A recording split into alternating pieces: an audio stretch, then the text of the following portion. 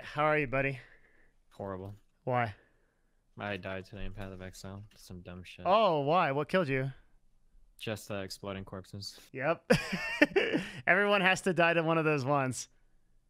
Well, I mean, that's every death in PoE, right? It's usually a couple of things. If you So had they're walking into a room and getting one shot by a fuck ton of ranged people. It's getting whacked by a boss because you weren't paying attention, or it's exploding corpses. opening a frozen chest is a big meme. A lot of people die to that.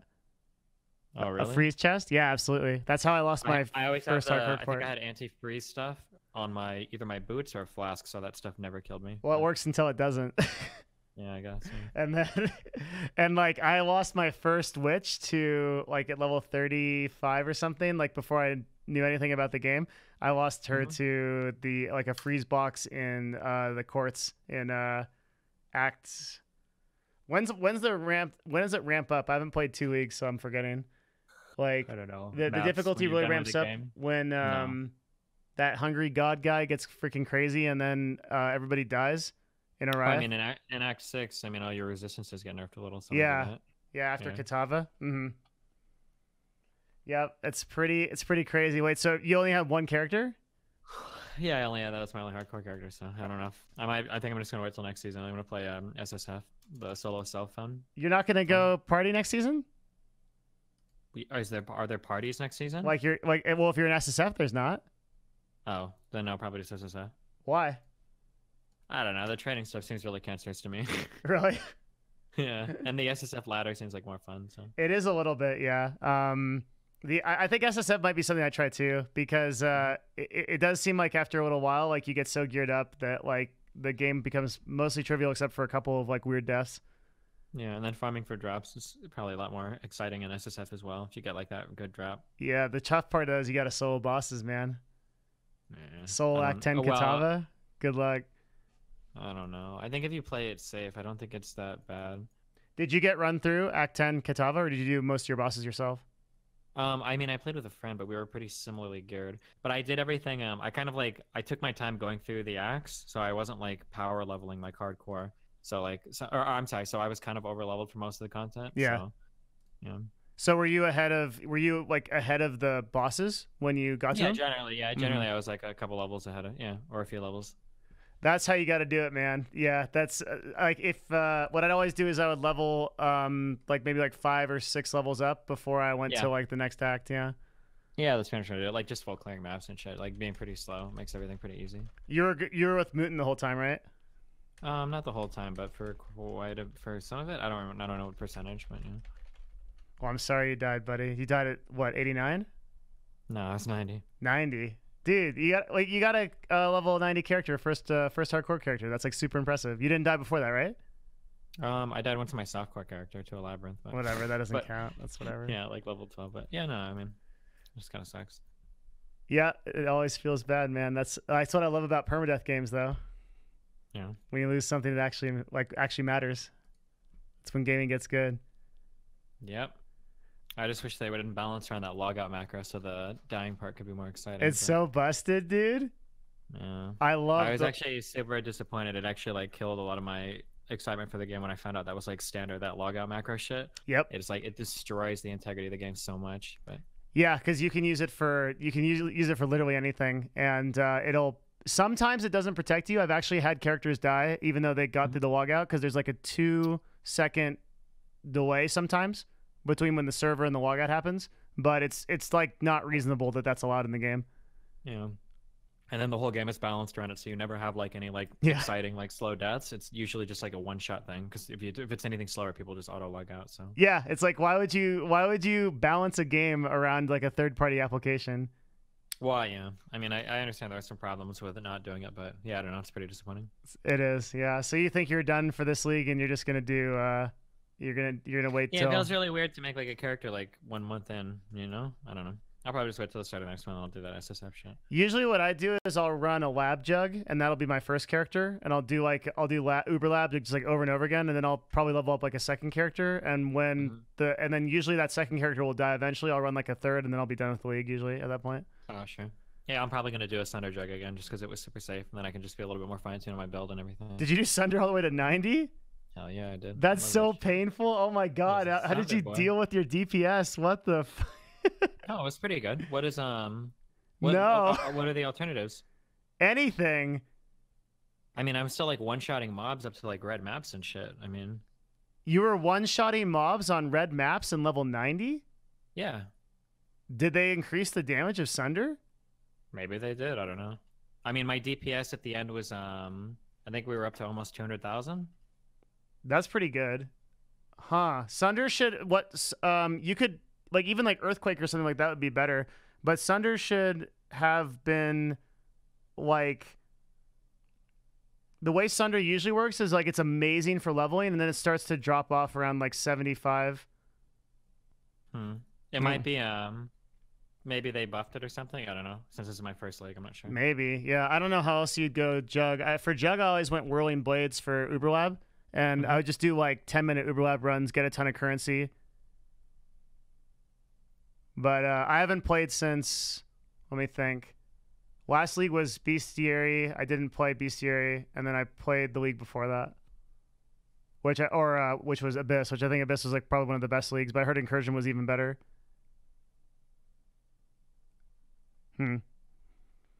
So it's back to League of Legends for you, is it? Yeah, and then I'll probably play other games. Fuck, I need another game I can dump my time into though. Realm Royale, but FPS though. Ugh. I know. I was listening to your podcast, and when you were talking about how FPS skills don't transfer over, that's so frustrating to me too. Because I was also one of those people that didn't actually train FPS as my main games. I played like MOBA / like MMOs and stuff. So all my skills are totally useless in gaming now.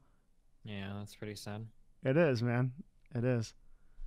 It's real tough. Fuck, I need to install CS:GO again. Do you Why? ever play that game? The game No. was so much fun. Is it? Why is it fun? I don't know. Okay. I was bad at it too, but I guess it helps your aim. oh, no, not even like for training. It's just for some reason CS:GO was always just really fun. I don't know why. Huh. I've never like really given it a chance. I have like 15 minutes played on that game. It's in my library somewhere. I think I had to set it up to do something for my team when I was on CLG. But other than that, I never actually played it. Have you been playing more of the Realm Royale or? I've been playing a lot of Realm and a lot of variety games. So like I'm kind of waiting for a couple of games to come out in July. There's a really good 4X for Warhammer coming out. And then Camelot 4X? Unchained. What does that mean? 4X is like have you ever played like Stellaris? Or you would love these games, but your stream would be super Resident Sleeper. Like even more Resident Sleeper than League. Even more than Path of Exile? Yeah, way more. Okay. So if you played like Stellaris, dude, you would love Stellaris, but you would just not like everybody would hate you for it. But basically what they are is they're like these you've never heard of like let's see, like Hearts of Iron or like Europa, like Universalis or whatever that game is, like any of those? I don't think so. Is Factorio a 4X technically? I don't know. So what a 4X is it's like it's like a huge strategy game where like you have just like tons of stuff going on, and you have like all this like a whole civilization to manage, but it's not like civilization. How do I describe a grand strategy? In Stellaris, so civilization is like the sort of like staple for grand strategy, but Stellaris like takes it to another level where like you're in space and like you're almost managing like the entire empire of Eve instead of just one ship. Interesting. Okay. And you're like you have like all these different planets and stuff like that. You would really like Stellaris. You should try it. It's one of the older games, but let's see. Battleship Gothic, is that the name? Or Gothic something? Gothic Battlefleet or something? That game just came out. That's a 4X too. But no, I'm waiting for Camelot Unchained, which is the Dark Age of Camelot successor. That's on the 4th is the beta for that. And then probably playing Realm. And then I'm playing like a 4X called Relics of War on July 12th. Just attack him, dude. You win the fight. Don't be fucking retarded. Oh! He can do it, buddy. Never mind. No, he can't. Fuck. There were so many creeps there. That was rough. I can't. I would die. Really? I don't know. I feel like you could have won. All right. Yeah, cool. So what's up? When is your like what's your sleep schedule looking right now? It's good. I go to bed around like 1 or 2. I need a lot less sleep because of this intermittent fasting meme. Yeah. Mm-hmm. Yeah. It's pretty much like totally changed my life. I'm curious about what is your intermittent fasting schedule? I basically drink a Soylent at around 2 p.m. right now, and then I'll usually eat up until like right about now, about 10. Like that'll be like my final. Like I'll stop eating at around like 9:30 or 10. You'll stop. Okay, you're doing something really different. You'll stop eating at 9:30 or 10, and then you'll eat Yeah. again at 2 o'clock. Yeah. So I basically have like a 8-hour eating window, and then a 14-hour fasting window. I think. No, 16-hour fasting window. Okay. Huh. That's So not too different. I think most are recommended like 10 or less, right? yeah, so I was on an 8 hour for like the longest time. I was doing 12 to 8 p.m. So are you having one meal Mhm. a day or two? Technically, you're having one, Uh, right? I have around like it's like one big one and one kind of whatever. Okay. So like I guess the reason why it changed so much for me was like I was having one meal or sorry, 2 meals a day. I'd have Hmm. one at like 12 or 1 p.m. and another at like 8 or 9 p.m. when I got off my broadcast. And I would, for some reason, like I was just like slower after those meals. I wasn't like as sharp. And what I changed it to was I did now I'm only doing like it's probably like 3 hours, but maybe it's like realistically like 4 hours. So I'll start eating at around 8 or 9 p.m. and I'll usually stop at like 11. And so I go from the time that I wake up all the way to like a 3 hour period, and it's like completely different. I feel totally different. But the You feel like craziest, you can get all of your calories in that 3-hour window? It seems like a lot of eating. I eat a lot. Yeah. I'll usually have like, Do you have like one massive fucking meal or two big meals? yeah, I just eat. Sometimes I make 2 dinners worth of food. Like I could easily kill like a pound and a half of meat, a giant salad, and like a sweet potato, and then just make a pizza. Huh. And it's amazing. But it works. I think the thing that works for me is I was on when I was like having lunch at like 12 or 1, for whatever reason, like I'd feel too slow and like I wouldn't want to get started with my day, so like I would end up like not streaming or not doing like what I wanted to do. And Hmm. just not having to worry about that at all is like super awesome. Yeah, that's one of the nice things that I've noticed personally. And then it's just another thing I've heard is that you don't feel like you don't necessarily feel like you're as enslaved to food. Like it's Yeah, okay to wait a while to eat. You don't feel like you have to constantly be tied to like, okay, it's like 4 hours later, I need to eat another meal or whatever. I've noticed that, and that's kind of nice. it's really nice, particularly when you're traveling. That was something I Yeah, noticed a sure. lot. Was like when I was going on so many plane flights for CLG, like not having to eat or being bound to like airport food or whatever. It's like whatever, I can go get dinner tonight or something is like really good. But I actually didn't need to do IF to do that. I started fasting like 3 days out of the month, and I got that result. Gotcha. But it's been a pretty huge change for me to go from the 8 hours to the 4 hours, which is why I wanted to talk to you. Sure. Yeah, I'm not sure how I would feel doing that. I might be able to do it, but I just don't know if I have the desire to. That's so much eating in a 4-hour window. I don't know if I'm comfortable with it. Well, it's less for you because your body weight's lower, so you wouldn't have to eat like a crazy amount. Like I'm trying to eat up to 175, right? So I think Sure. you can do it. And then the other thing I'm too just is, worried about I don't want to do like any like too crazy dieting because I don't want to like fuck my body over or some shit either. If you go like on too hard of a caloric restriction, I know that some bad things can happen. really? Like what? Yeah, I think so. Like metabolic things. Like I don't want that shit to get like fucked or whatever. Like long-term metabolic adaptations to like extreme stress dieting or whatever. Things that kind of worry me. I don't think I'm there with the intermittent fasting, but like if you're cutting more than like 800 calories a day or some shit, I think that can do weird things to you. Huh? Like slow down your metabolism and stuff Yeah, and like keep it like permanently depressed and shit. permanently?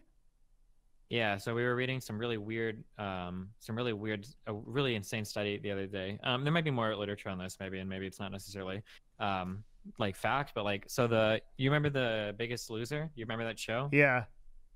So those people after 6 years, I think their average they weighed like 150 kilos, and they were doing 2,600 calories a day as their BMR, their basal metabolic rate, their resting metabolic rate. Okay. Um, they lost a whole bunch of weight, and their average weight after was like, it was like 80 or 90 kilograms or something, and their BMR went from like 2600 to like 1990 or something. But then most of them regained their weight up to what they were before, but their metabolism didn't increase. Their metabolism was still in the 1900s for their BMR. Whoa.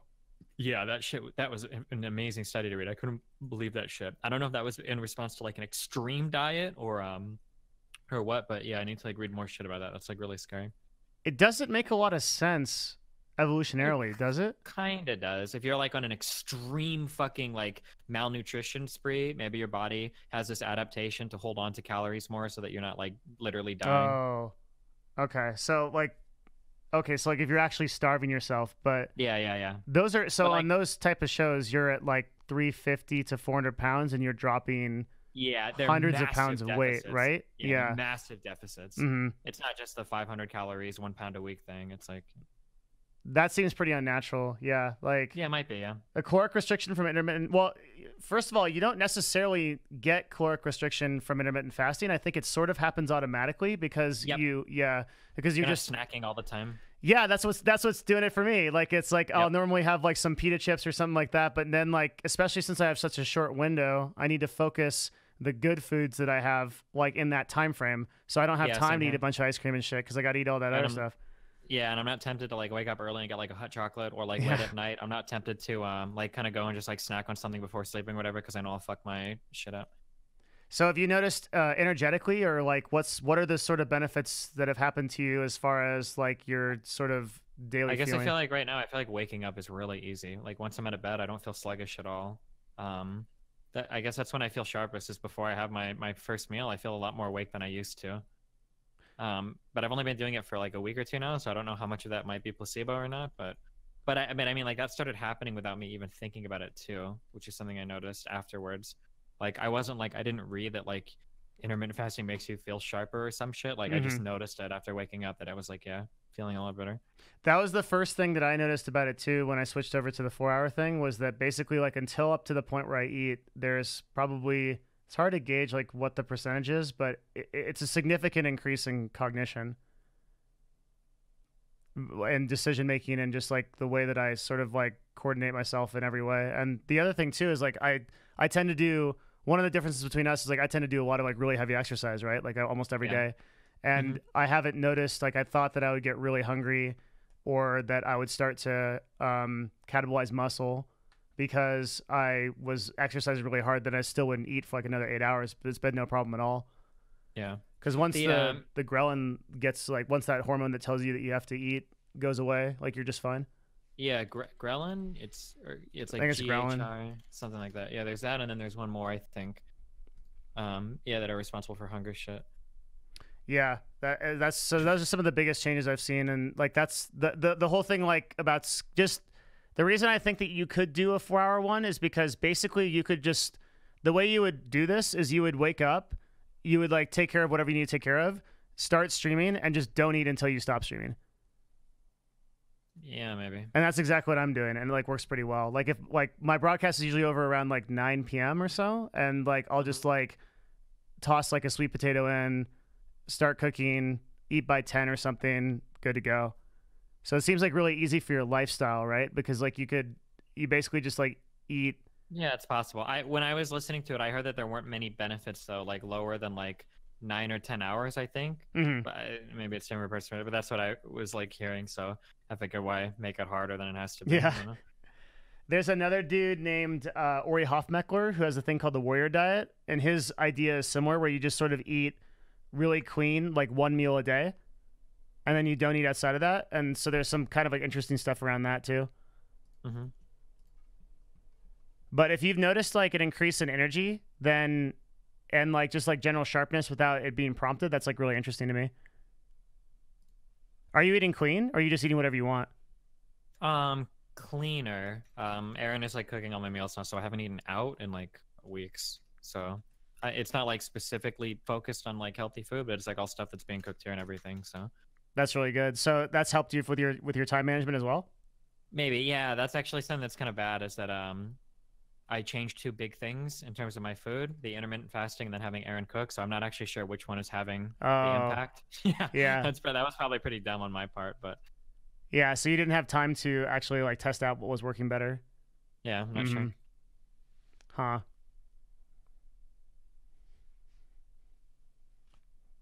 Yeah, I don't know. I moved those things forward in intervals. So like I started eating healthy and then I did intermittent fasting later. And I noticed a benefit from both though.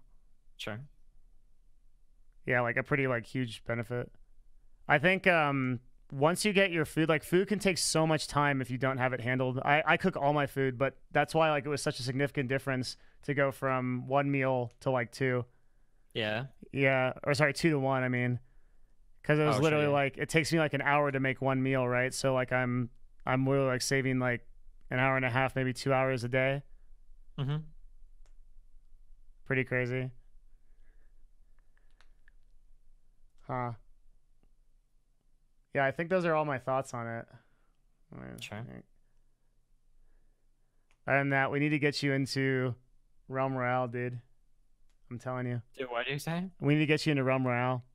Oh yeah. Someday. That means no. Oh, we have to have our shroom talk. Oh yeah. What about it, buddy? You have to be totally focused for that talk, okay? I'm totally focused, dude. I don't know if I believe you. What do you test me? Test my focus. Test okay? your focus. Huh. Okay, let's do it. I think it's actually not much to talk about, actually. But there's only one thing I know we're gonna disagree with. On whether or not the experience was spiritual. Or not? Yep. Yeah. Okay. It's you still think that you had a like completely Physical reaction, yeah. yeah, brain like a complete reaction in your brain. And that's that you're like holding to that, right? Yeah, pretty hard, yeah. So you have no oh, also like since now it's been like a couple of weeks. Has there been anything that's changed for you at all as a result of that experience? No, for the first few days when I came home, I was having really weird dreams. Like I would wake up and not sure if it was reality or not, but that went away after like 2 or 3 days. I was getting worried for a sec that that was gonna be like a new permanent thing in my life. But after like 2 or 3 days, that stopped. So So you've had like no increase in gratitude or no like sort of change in your perspective. You're literally exactly the same dude. yeah, I think so. Yeah, you're a bizarre person. Thanks. I try to be. I don't think you need to try to be. You're so weird. That's like for you to not be moved by an experience like that heavy is so weird to me. But okay, I'm gonna drop my big meme on you. Okay. Oh shit. Okay. You're God? Don't say anything crazy. Too crazy. Wait, why not? Are you God? No. Okay. I don't think Something so. like that. Are you? Okay. No. Okay. I can't be sure. I might be. You might be too. Oh God. We might all be. All right. Okay. Okay. So I think, how do you explain everything you've said about the sort of like biological, like non-spiritual stuff makes sense to me up to a point, and where I lose it is in what I would call shared experience and hallucinogens. Okay. So how is it that multiple people can experience the same phenomenon on something like DMT or psilocybin, and they can come to the same conclusion without any interaction with each other? So, for example, on DMT, like a really classic case is like mechanical elves, these little like weird robot elves, and people from pretty much like you could pretty much never have known about that, right? And you'll have that experience. Similar to how like in intermittent fasting, you could have that experience of being sharper, even if you hadn't read it on it or anything. So I mean, I can invent like a million hypotheses to explain these, but we wouldn't really know without testing it, right? How would you test it? Because it's subjective to. It's not every single person on DMT that experiences the mechanical elves. And you had like an interesting thing too, like where on mushrooms it was a really big thing for you to be able to check your phone for the time, right? Mm-hmm. But when most of the time I was on psilocybin and other hallucinogens, I couldn't actually look at the time. Like Okay. the numbers wouldn't make sense to me. Sure. So what I'd be interested in hearing is like how you justify shared experience of consciousness on hallucinogens. I mean, so as far as I know, what psilocybin does is it works as like a replicator for the neurotransmitter serotonin. So it like increases like a whole bunch of communication pathways in your brain and opens yourself up to a whole bunch of like senses that normally aren't normally experienced. Or rather, I guess you could say they're like intensified. That's where like supposedly that's where the looping comes from. That as you like as neurons fire, they become associated with each other in ways they haven't before, et cetera, all this stuff. That like it's entirely possible that we kind of have these like shared experiences because that's just the way that as we modify our brains in certain ways, they tend to process things a certain way. So a lot of people taking mushrooms will have these similar experiences as a result of that, I guess. Does that make sense? Sort of. When you say it opens up your senses to things not normally experienced, what does that mean? So holy shit, this guy is fucking horrible. So the way that I read it was that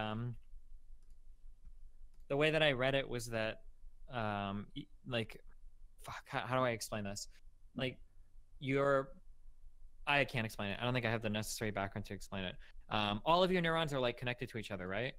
Or like not all theory, of them are, yeah. but like a lot of them are connected to each other in ways that like certain ones of them light up or whatever, or signal other ones, and that's how memories and shit are formed. That like when you're on psilocybin, a whole bunch more of these neural pathways are formed very easily and then fire repeatedly over and over and over again, and that experience is like unique to like ingesting these like serotonin emulating psilocybin chemicals or whatever, right? Okay. So so when I say new experiences, what I mean is that like a whole bunch of neurons are firing together that don't normally fire together, and there's no real way to get them to do that without ingesting some sort of chemical in your body. You can't get that experience like naturally. Your brain just doesn't work that way unless you've got some kind of hallucinogenic, or would it be psychedelic, modifying your mind in that way. Does that make sense when I say? It makes sense, but then how would that be any different from your current reality now? Well, I mean, you're experiencing reality differently, right? Your reality is your subjective experience of your reality at any point in time. So when you modify your brain chemistry like that, you're experiencing things in a way that you haven't before. So that's like your reality is changing like that. Yeah, but how can you be sure what part, just because your reality is consistent outside of a psychedelic experience, how can you be sure that the psychedelic experience is not real reality in the same sense of the reality? In how can you be sure? You can never be sure. It's impossible. We trust our senses because it's literally all we have. But I mean, there's no way to like actually have like that 100% like assuredness, right? But you're still convinced that there's a hard stop between the reality that you experience, say like right now with me, and the reality that you were in on psychedelics. But when you were on psychedelics, you didn't think so. Of course not. But yeah, but now I mean like you just have to like I guess you would call it like inductive reasoning. Like there are just enough certainties that I can point to feel reasonably comfortable that this experience is authentic.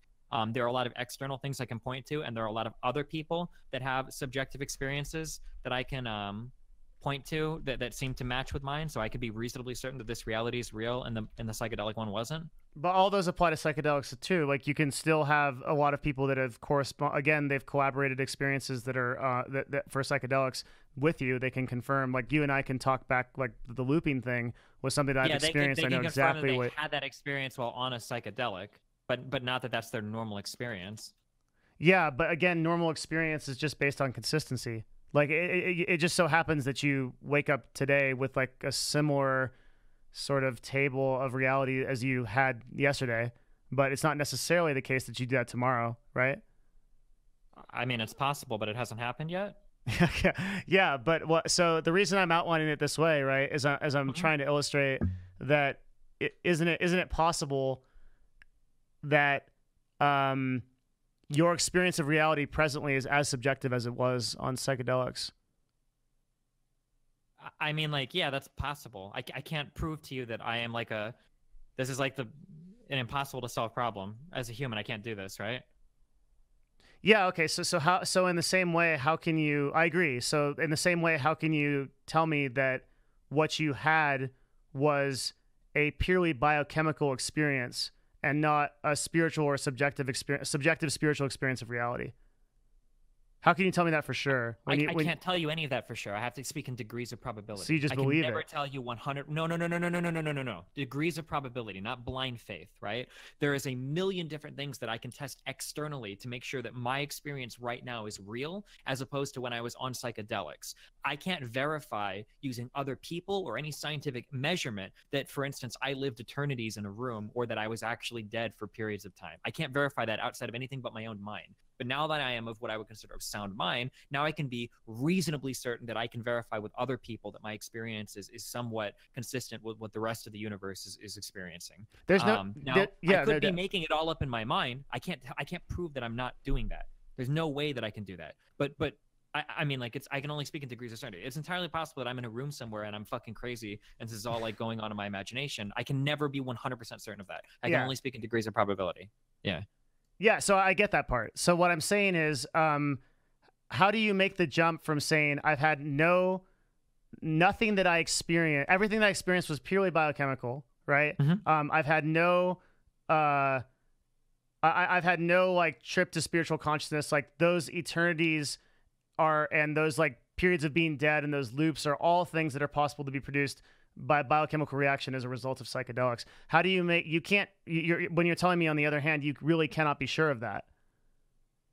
Wait, can I be sure of what? That what I experienced wasn't like me escaping to reality and now I'm back in fantasy land, or? No, not that dramatic. Like what you experienced was not a, let's take like a higher plane of existence, for example, or a different plane of existence, or a reality that is as real as this one, but you're just in, these are all just like, I'm not making these claims, I'm just saying.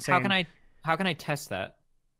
You can't. That's the whole experience of psychedelics and why I wanted you to have them. Then I'm not interested in it. If it's an unfalsifiable yes, you are interested. theory, You did it. You experienced it yourself. Yes, but I can explain it using inductive reasoning in terms of why it was there. I've got biological mechanisms that can point to why. No, we just discussed why you can't explain it that way. You told me yourself you can't explain it. You have no idea. I said I can't say it for 100% certain, but I can give like a reasonably certain answer very easily. And I've got biological mechanisms that can explain why I felt the things that I did. I would never jump to anything spiritual or supernatural because I don't need anything spiritual or supernatural to explain what I felt, I think. Does that make sense? Yeah, a little bit. You're saying that contained within this sort of biochemical theory or hypothesis is all the answers you need. But I don't. I think it explains most everything, and I don't think I need any kind of supernatural. Like, what is it that I need a supernatural power to explain, or a super? So that was when I like presented the idea of like shared consciousness, or like when I presented the idea of like. Sure. For shared consciousness, like we can use supernatural to explain that, but like there have been a trillion ideas in the past that have been proposed with supernatural explanations, and in every single time we've investigated those things, it's been not supernatural. Every single investigation in all of human history, where does the sun come from? Where does the moon come from? How do humans get sick? All of these were given supernatural explanations, and then as we did more investigation, more rigorous investigation, it was not supernatural. So now when I have a psychedelic experience, I already have a medical, biological foundation, a mechanism to explain by which I experience very crazy things. The fact that psilocybin emulates serotonin in the brain, the fact that having a fuck ton of serotonin flowing through you, and that MRIs that you take in a brain show that neural pathways open up in like crazy ways, right? I have these things that explain this. It is much more likely, in my opinion, that the answer to why I experienced what I did is probably somewhere there, rather than, oh, hey, look, it's another thing I don't know the answer to, must be supernatural. Well, but just because we don't know, so that's correct. Like as history has progressed, we've been able to like define things scientifically that we used to define as supernatural or witchcraft or whatever, but that doesn't preclude the opportunity for spirituality. I mean, sure, it doesn't preclude it, but there's nothing so like to me, you're still on. So like my issue is, I think you're on 50-50 ground, but you think you're on 90-10. Like, it's definitely, it's not. You're acting like it's like it either is or it isn't. It's not 50-50 at all. No way. Oh wait, so then there's like spiritual components of a biochemical experience? No, it's just like an inductive reasoning thing. There's absolutely nothing that happened to me to make me point or think that a supernatural cause was involved. That's it. So you're the one in yes or no. Okay, so like you're saying because I think so. Just like I put my actual belief on the line. Okay, like I think it's a combination of a biochemical experience and a spiritual experience. I think there's components of both. What do you need So the I'm not in a spiritual yes there or to no. explain? Like, Hmm? what is unexplainable that you need the spiritual thing to explain it? Well, since you already covered shared consciousness, the second thing I would probably bring up is these subjective experiential experiences that come into your mind, sometimes usually educationally, and can. So let's take something like a teachable moment from psychedelics. It's a very common thing that happens. You can genesis something like a new habit or a new thought or a new direction in life completely from a teachable moment that comes out of a psychedelic experience. And as far as I'm concerned with your experience, you didn't have this happen. You had almost like an exclusively bad trip, but there are others where you can like on peyote, you can meet a plant and that plant will teach you something that you didn't know before. And then you will come out of that with that life lesson in the same way that if you would have got it from a professor in a university or something like that. And that sounds fucking crazy to anybody that hasn't actually experienced it. But that Sure, can and we happen. could propose. You could propose your spiritual explanation for it, and I could propose a million different hypotheses that the plant unlocks a deeper center in your mind that's similar to dreams or something, where you have some unresolved thing and it bothers you and it brings it to the surface and you're forced to confront it or whatever.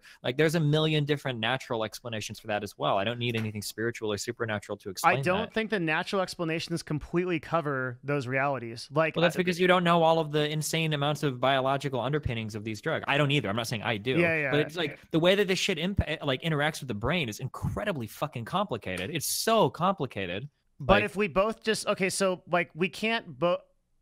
I don't feel like we can both stand on that though. Where it's okay, well, because I don't understand every biological interaction that happens when these psychedelics hit the brain, then it's not worth it. It's not worthy of discussion for me to say well, if I did, I could maybe not. Maybe it would be interesting to go to all the experts on the field and see how many of them have some kind of spiritual component to their belief system. And I a lot of the psychedelic people that I've encountered or listened to who are approaching this scientifically, they're doing research at Johns Hopkins and stuff like that. People like Paul Stamos, who's one of the leading researchers on psilocybin, has a very. I listened to his whole thing, his whole 3-hour thing with Joe Rogan. Yeah.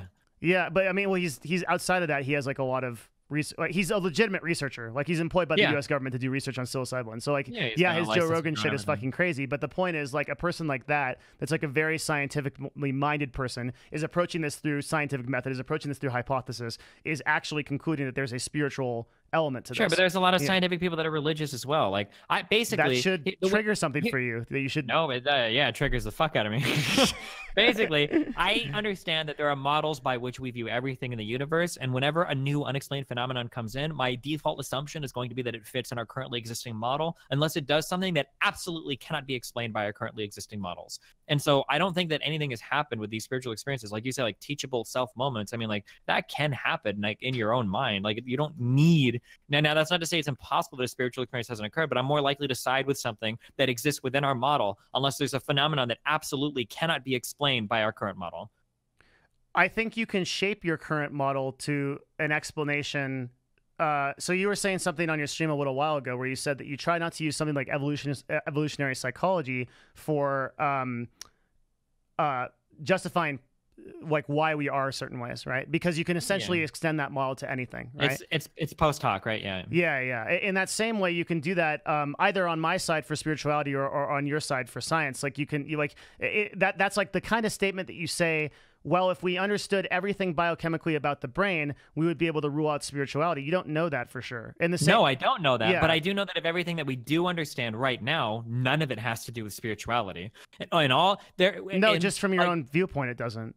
No, from everything we've discovered in modern medicine and modern medical science, that's true. So, if I were to go back, explain placebo then. Placebo can be explained through biological mechanisms. How? What do you mean?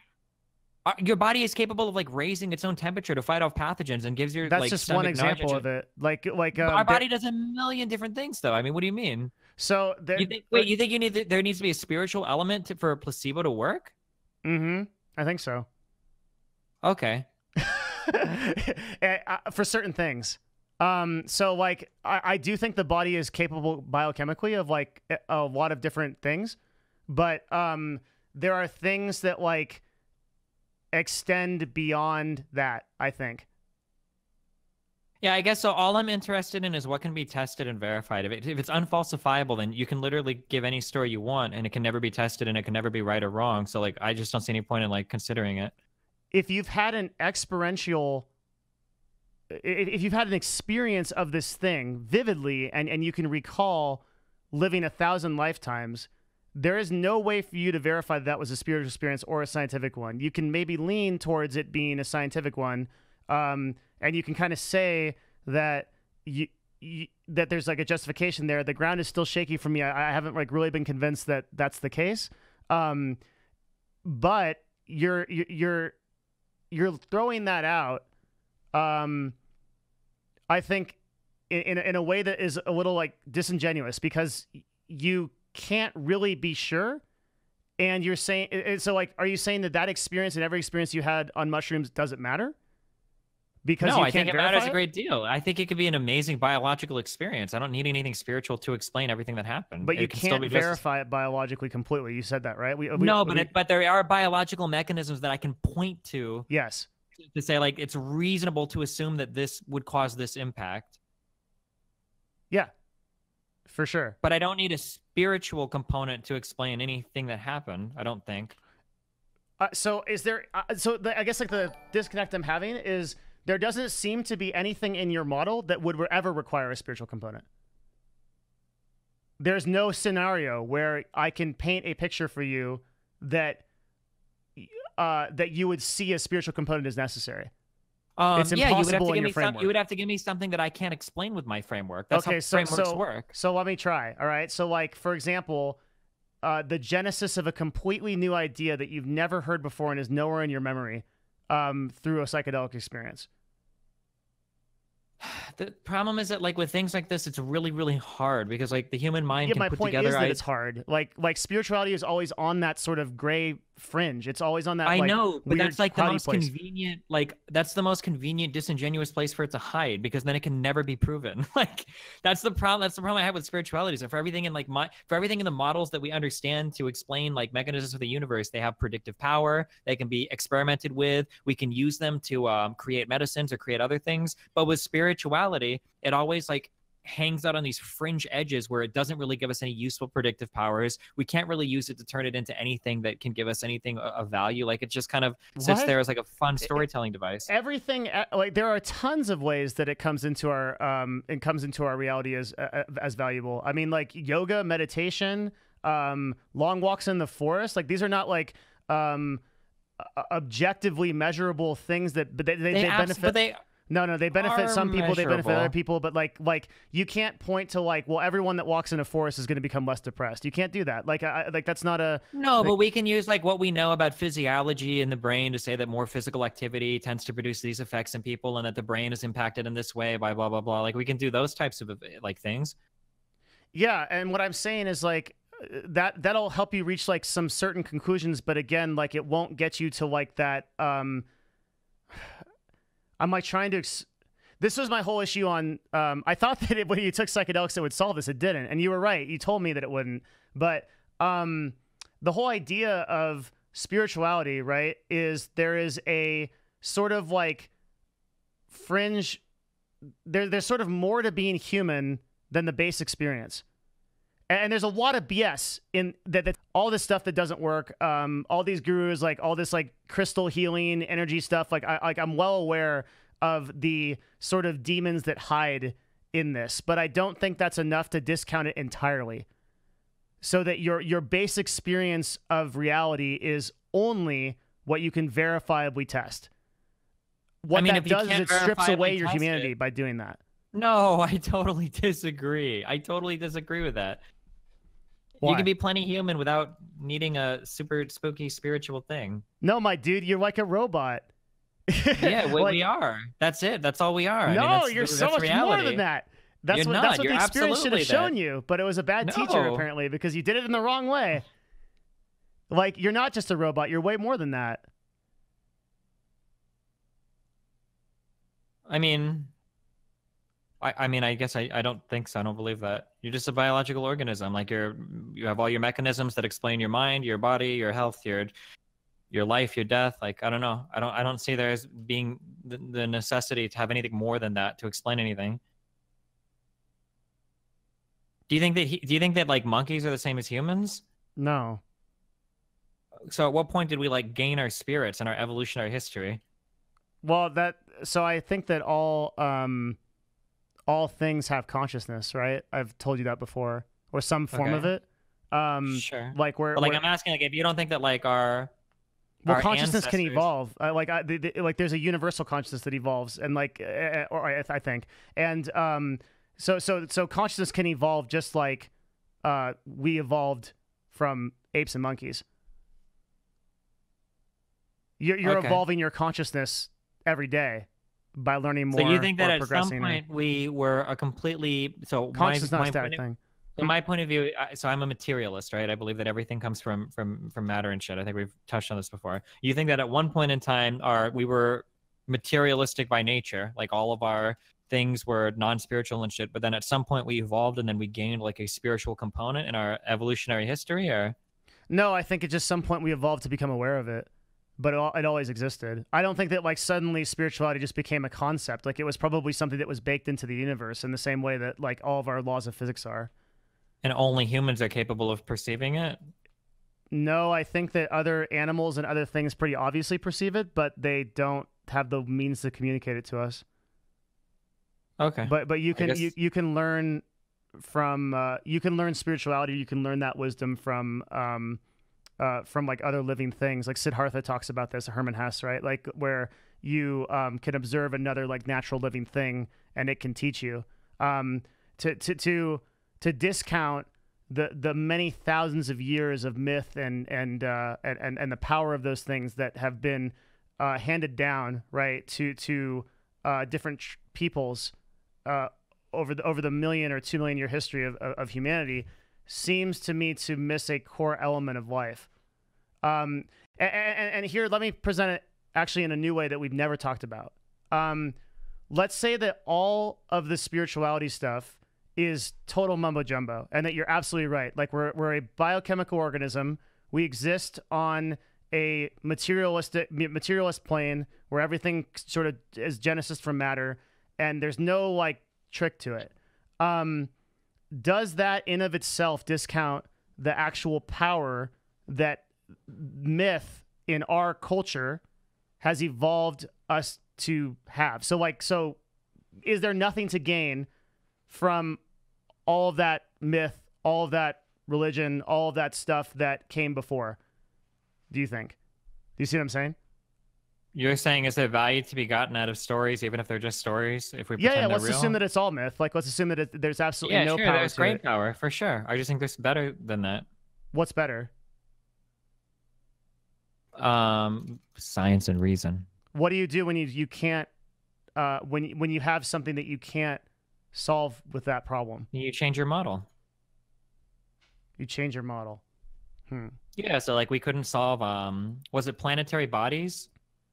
I think couldn't be accounted for using Newtonian mechanics. Yeah, Or and that right like now, like dark matter.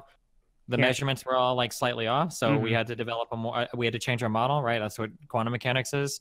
I don't remember if this was over large bodies or small bodies, but yeah, our model couldn't explain it, so then we needed to adapt our model.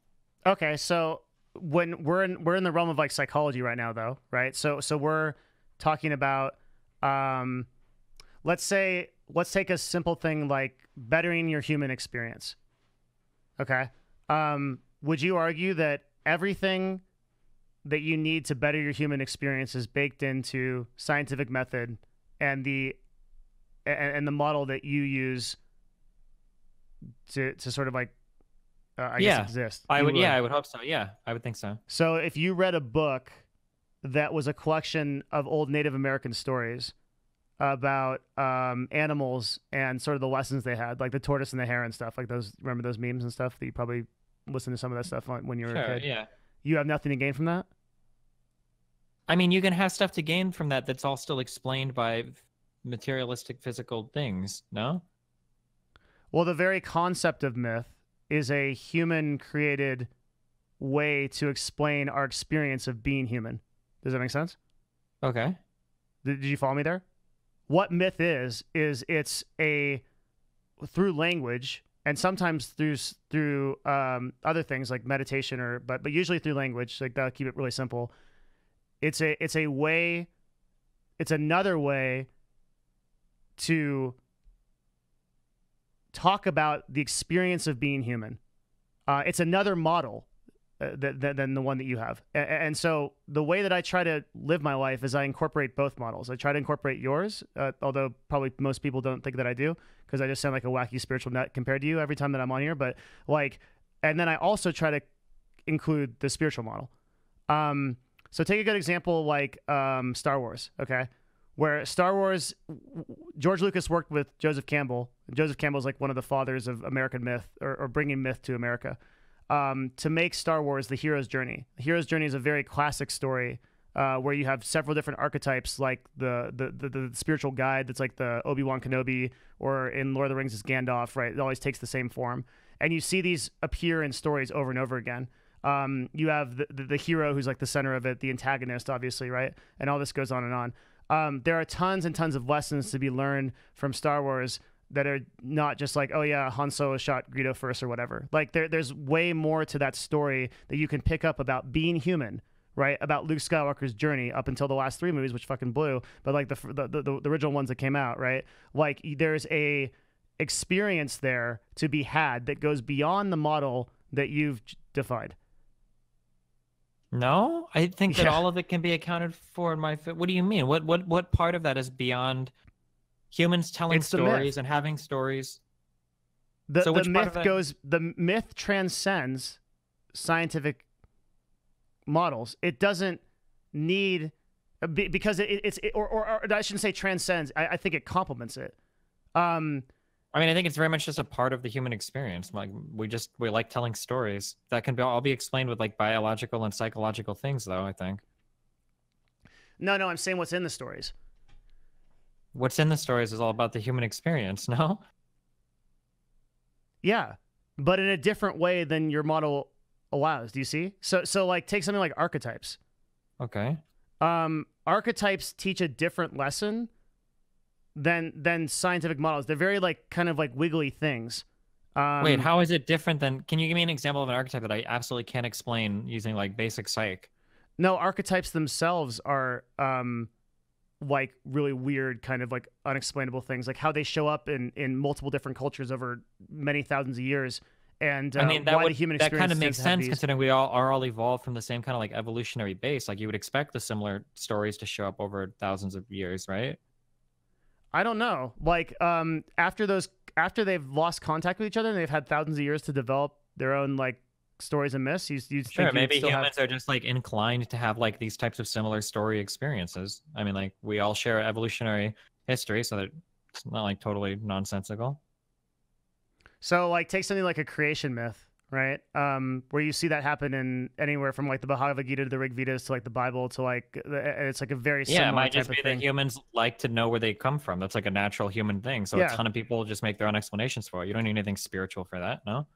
That sounds reasonable. Like that sounds like a perfectly good way to explain the actual genesis of those stories. But the value that those stories provide to an individual. The value of the story is the same thing that causes the story to appear. We create things that we consider valuable to us. So of course the things we create are going to have value. No, what you get out of the story is different from the genesis of it, right? What do you mean by that? Creating a story and then justifying why that story exists. Like, okay, human beings created these stories because because of all the reasons you just mentioned, is different from like thousands of years later, that story having been in the culture. Someone sits down to tell their son that story, and then their son gets a completely different experience of being human as a result of that story. What do you mean by completely different experience of being human? What do you mean by that? They take something from it that was different than just the creation of the story on its own. Like the creation of the story doesn't beget the actual experience you get from hearing the story. Does that make sense? Fuck. I mean, it sounds like maybe people They're two Maybe separate the things. mind is a wonderful thing, and you can just take a lot from stories. That I mean, like, No, the challenge I'm having is okay. Let me like try to back up a little bit. I think there is such a thing as a spiritual experience of being human.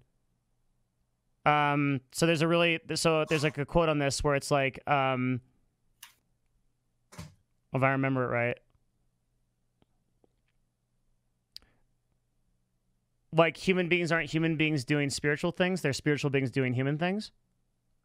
yeah, And it so like doesn't really say anything. I mean, but it's just an interesting meme. Okay, so like what I'm trying to say with it is that there is a certain experience to being human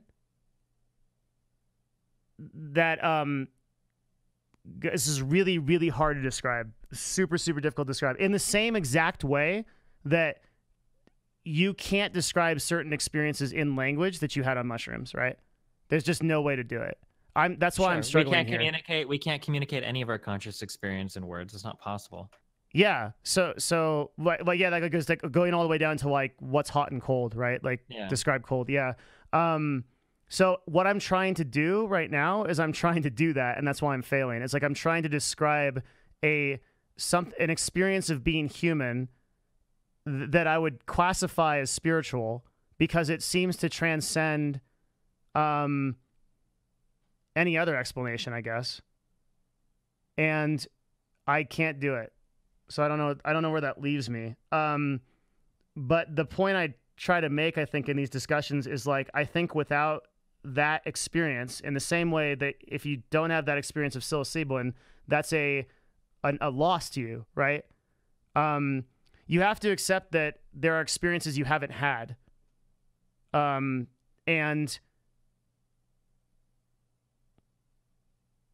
yeah, that's where I'm at. I might have to do more thinking about that at this point.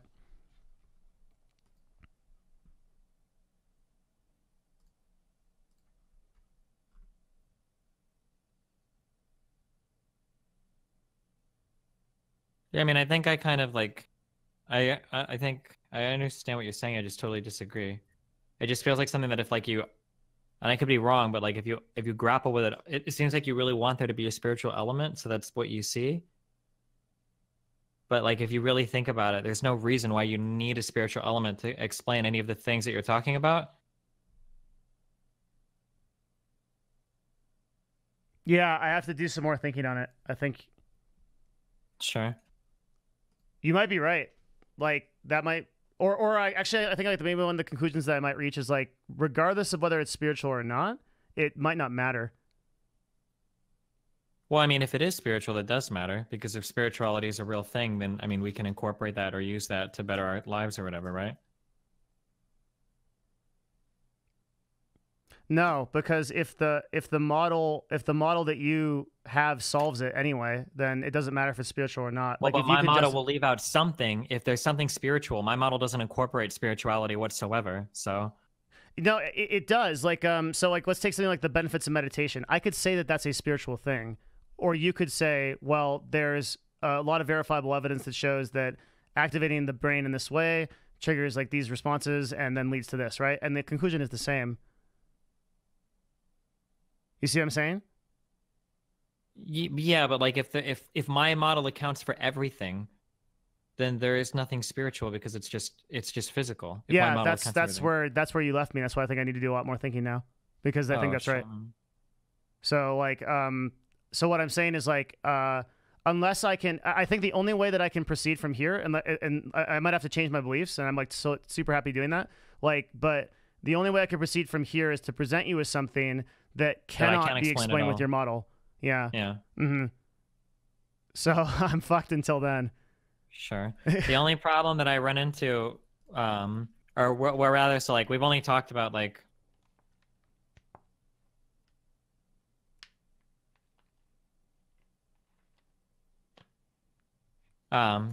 this fucking dude, what an unbelievable fucking game.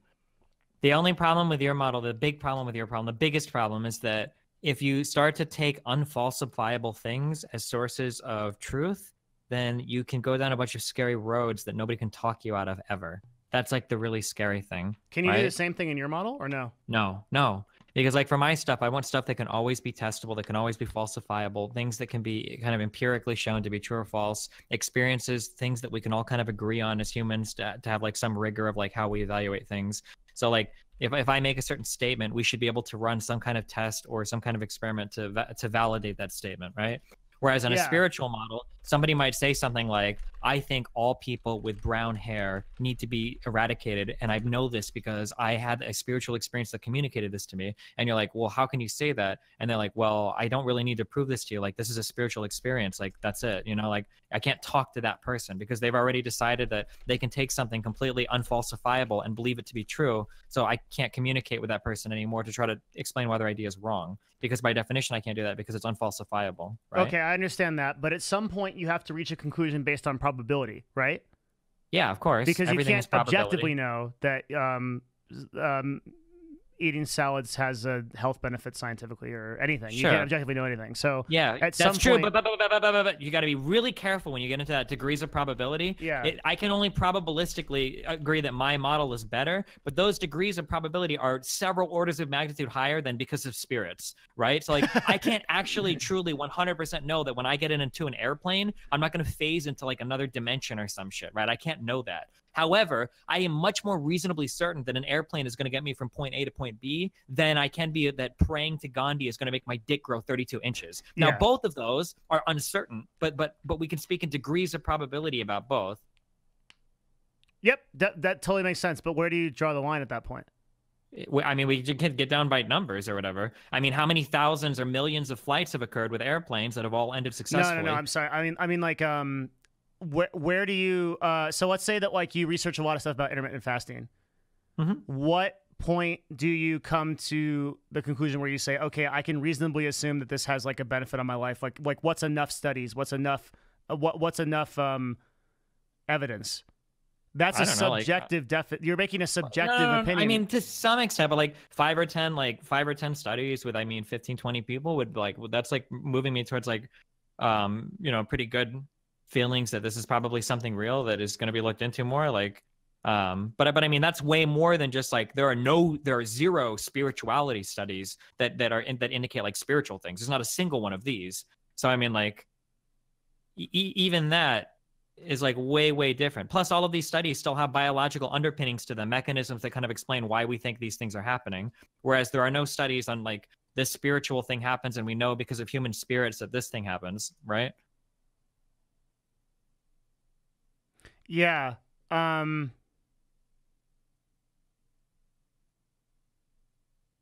How would you define spirituality? It's not metaphysical. I think it's supernatural. Anything that's beyond matter. Anything that is beyond matter. Yeah. So, what's consciousness then to you? To me? Yeah. In your model. Everybody's got a different explanation for it, but for me, consciousness is the decision process that we have where we figure out how to operate the mechanisms given to us. So like, how do we move our arms? How do we move our legs? And then what's the optimal way to go about doing that? Like that decision-making process is our consciousness. So where is it? It takes place in our brain would be where it arises from, I guess. But we haven't found it yet? Well, I mean, we know it's somewhere in the brain. I mean, we don't know that. We can be reasonably certain, I think. I wouldn't say that either. You really think so? You think that? Yeah, for sure. Neuroscience has hit the point where we can be reasonably sure that consciousness comes from the brain?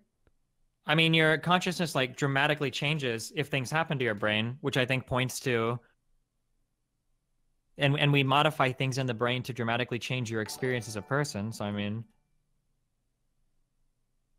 Okay, so that points to me. That makes me think that, I mean, you can probably be reasonably certain that your personality and your experience and all that is probably contained in there. Sure. So how does consciousness fit into your model? Because you define spirituality as anything beyond matter, but you think consciousness has a material component? No, I think consciousness arises entirely from material components. That's it. It's all material. Nothing is supernatural or non-physical in regards to consciousness.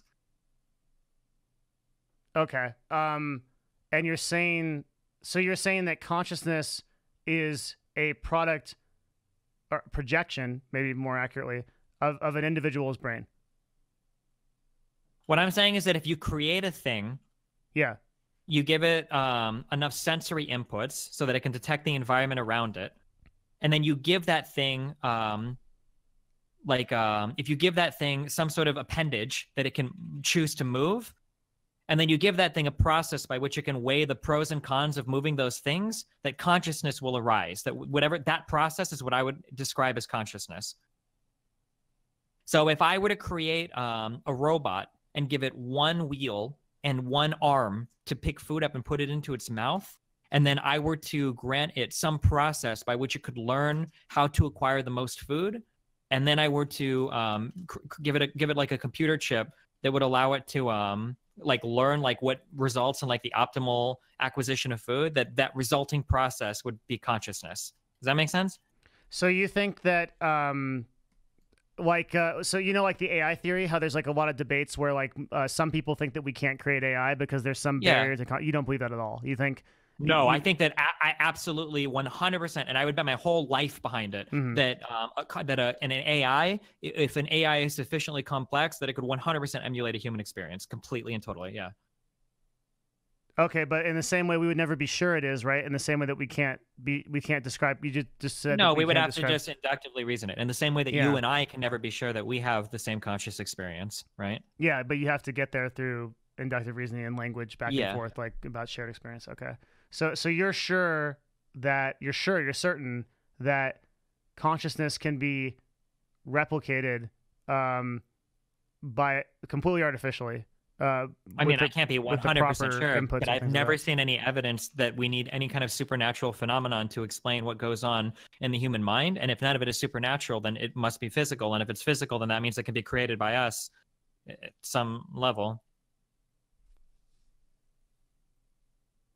Okay, so everything that comes into your conscious experience is also a product of physicality of matter also, because yes, consciousness is born from matter, like you said.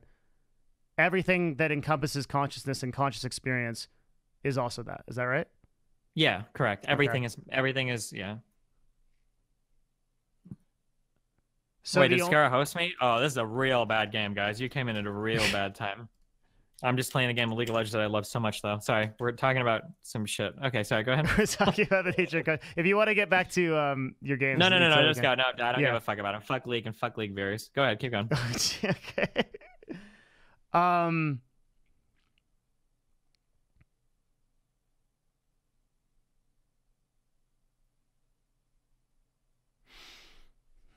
I'm putting myself together. Hold on. Yeah, that's fine.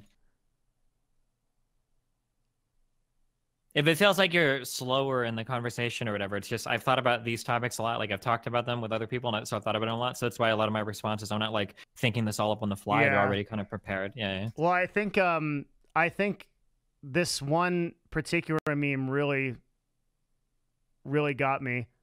Which one was that? I can't explain away. I can't give you anything that can't be explained with my current model, right? Yeah. And so that almost essentially makes the model infallible. Because even if I do think it's spiritual experience, it doesn't actually matter. Yeah, they can be completely accounted for. That's correct. Yeah. And then further, if there's a probability that it's accounted for by a biological or biochemical function. Mm-hmm. Yeah. It's kind of like in terms of physics, like Newtonian mechanics or whatever are completely and totally irrelevant to everything and everything. Like everything that we understood classically about mechanics can be explained with quantum mechanics. We don't need like the old rules to explain it and quantum mechanics to explain new stuff. Everything that we knew of the old can be extrapolated from quantum mechanics, right? So like the last system becomes like deprecated. There's no point to it. It doesn't explain anything different. It's just totally deprecated. The problem I have with this model, it's not necessarily like it doesn't falsify it, but it seems to lead you to like complete depression. Like except gravity. Sorry. This is a personal thing that I would consider to be a personal shortcoming. If you need magic to explain, or if you need magic to make the universe interesting to you, I would consider that to be a personal shortfall. But that's from obviously from the way I view the universe, right? Well, no, because let's take like something like particularly depressing. Okay, so let's say that Death. How about that? Death is like Right. okay. I'm gonna give you something that, like, in my opinion, is more depressing than death. Okay. What if you're locked into a certain set of variables? So Jordan Peterson has I know you love him so much, has this like really big meme about IQ that you probably agree with. Actually, it's probably one of the things you agree with him. That IQ is something that you absolutely cannot modify or ever improve on. I don't think Jordan Peterson has said that, and I know that's not true. That's why I know he hasn't said it, because he's usually pretty good about like research related stuff. So he says there's no way to improve. I don't want to paraphrase him. You're right. I don't know enough about. I don't remember enough about what he said to do it. But I'll like. What I'm trying to say is like, but it doesn't matter to the actual discussion. So like, if you're locked into a certain thing because biochemically that's all your brain can do, that's a depressing concept. For example. Sure. Yeah. But I mean, like, you have to accept that and then live your life. Like, just because something is depressing doesn't mean that you can just say that, like, well, that's too depressing for me. Now I need to embrace fantasy because I can't deal with that reality. Because the problem is, again, what I said, that fantasy will send you down roads in the future that are not good. Mm-hmm. If that makes sense. It does. Yeah. So like like I can name a personal example about this, okay? Many people are incapable, most people are incapable about accepting negatives about themselves. They'll try to spin it into a positive experience. Incapable, so for instance, or just not willing to? I'm sorry, I should say not willing to. I use incapable hyperbolically, okay? But they're not willing to. So like, here's an example. A lot of weak people might say something along the lines of like, oh, well, you know, I don't need to be strong because it's worthless, or because I don't want to waste time in the gym, et cetera, et cetera. Like, they might say something like that, right? Like, to try to justify what is really what is actually a negative trait.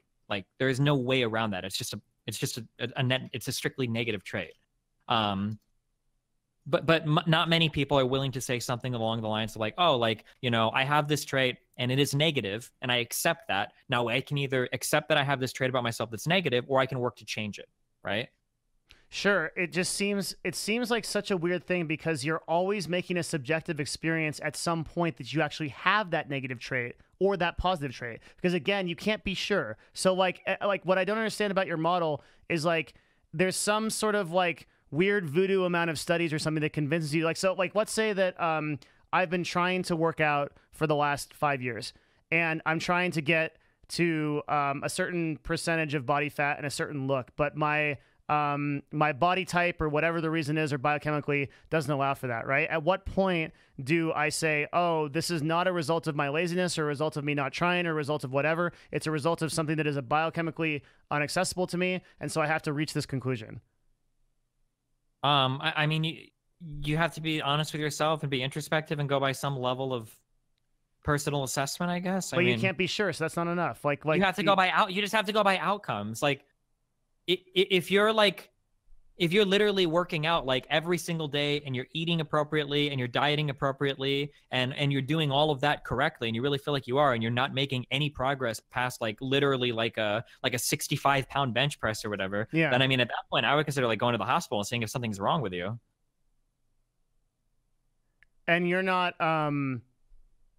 before assuming anything supernatural, I would assume that there's some underlying physiological condition at that point. Yeah.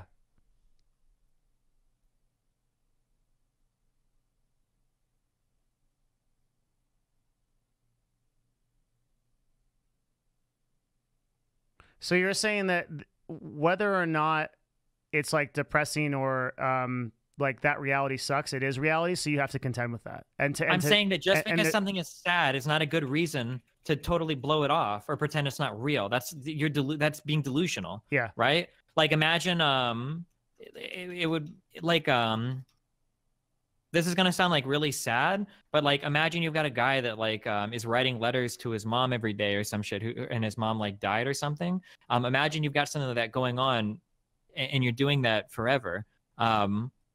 Like, if it's something that you do because it's comforting to you, but you acknowledge that your mom's dead, that's fine. But like, if you really think she's alive, would you argue that that person is like doing a good thing? It's okay for him to pretend that that's real, that that's reality, that's a healthy thing to do? Or would you argue, well, his inability to accept the universe as it is probably going to hamper his ability to think positively about other things as well? What, like, which one would you be more likely to Yeah, think? you definitely think that that his delusion is Yeah, because it hampering his shows you ability. can't Yeah. deal with reality. Like, that's Hmm. not a healthy thing. You have to be able to deal with reality to move on. It allows you to equip yourself with the best mentality possible to make the best decisions possible going forward. So where does motivation come from in your model? For me personally, I'm like a hedonist. I do things that make me happy. I have things that I know make me happy on a physical level, and those are the things that I pursue. And I like it when other people around me are happy because it usually makes me happier. So I try to ensure that the other people around me are reasonably happy as well. That's how I build most of my kind of like values or whatever. So if someone was like trying to get motivated to be like better than themselves, like it doesn't seem like your model helps because there's no hope in it. Does that sounds like Wait, what do you incredibly, mean? No, there's yeah. plenty of hope. What do you mean? That's why I'm changing my diet. I'm finally losing these fucking 15 pounds that I need to lose. Like, yeah, I mean, you can always improve yourself. What do you mean? You don't Well, need, there doesn't need to be any spirituality or anything bigger than that, than yourself to want to self improve. you s- I don't know. So the model is like so. I know this like probably is really obvious to a lot of people, but the model is so fundamentally different from how I've ever thought. Like I'm trying to figure out why that Yeah, is. yeah, and I Yeah. understand the fundamental difference, but again, like you have ways of criticizing my model, for instance. You would look down on my model and be like, how depressing that the human experience is all there ever is and all there ever will be.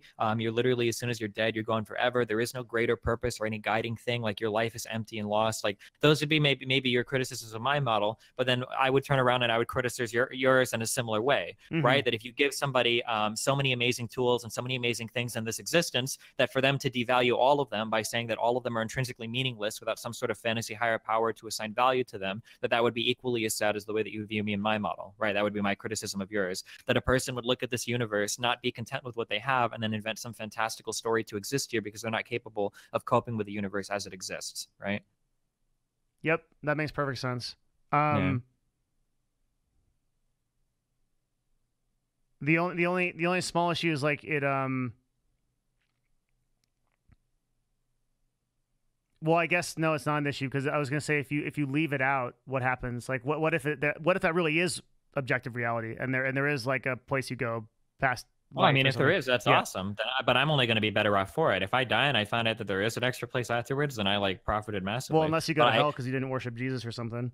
if hell is determined by whether or not you worship a guy that doesn't give any types of reasons or evidence for you to do so, then I mean, so be it. I'd rather go there than go to the other place.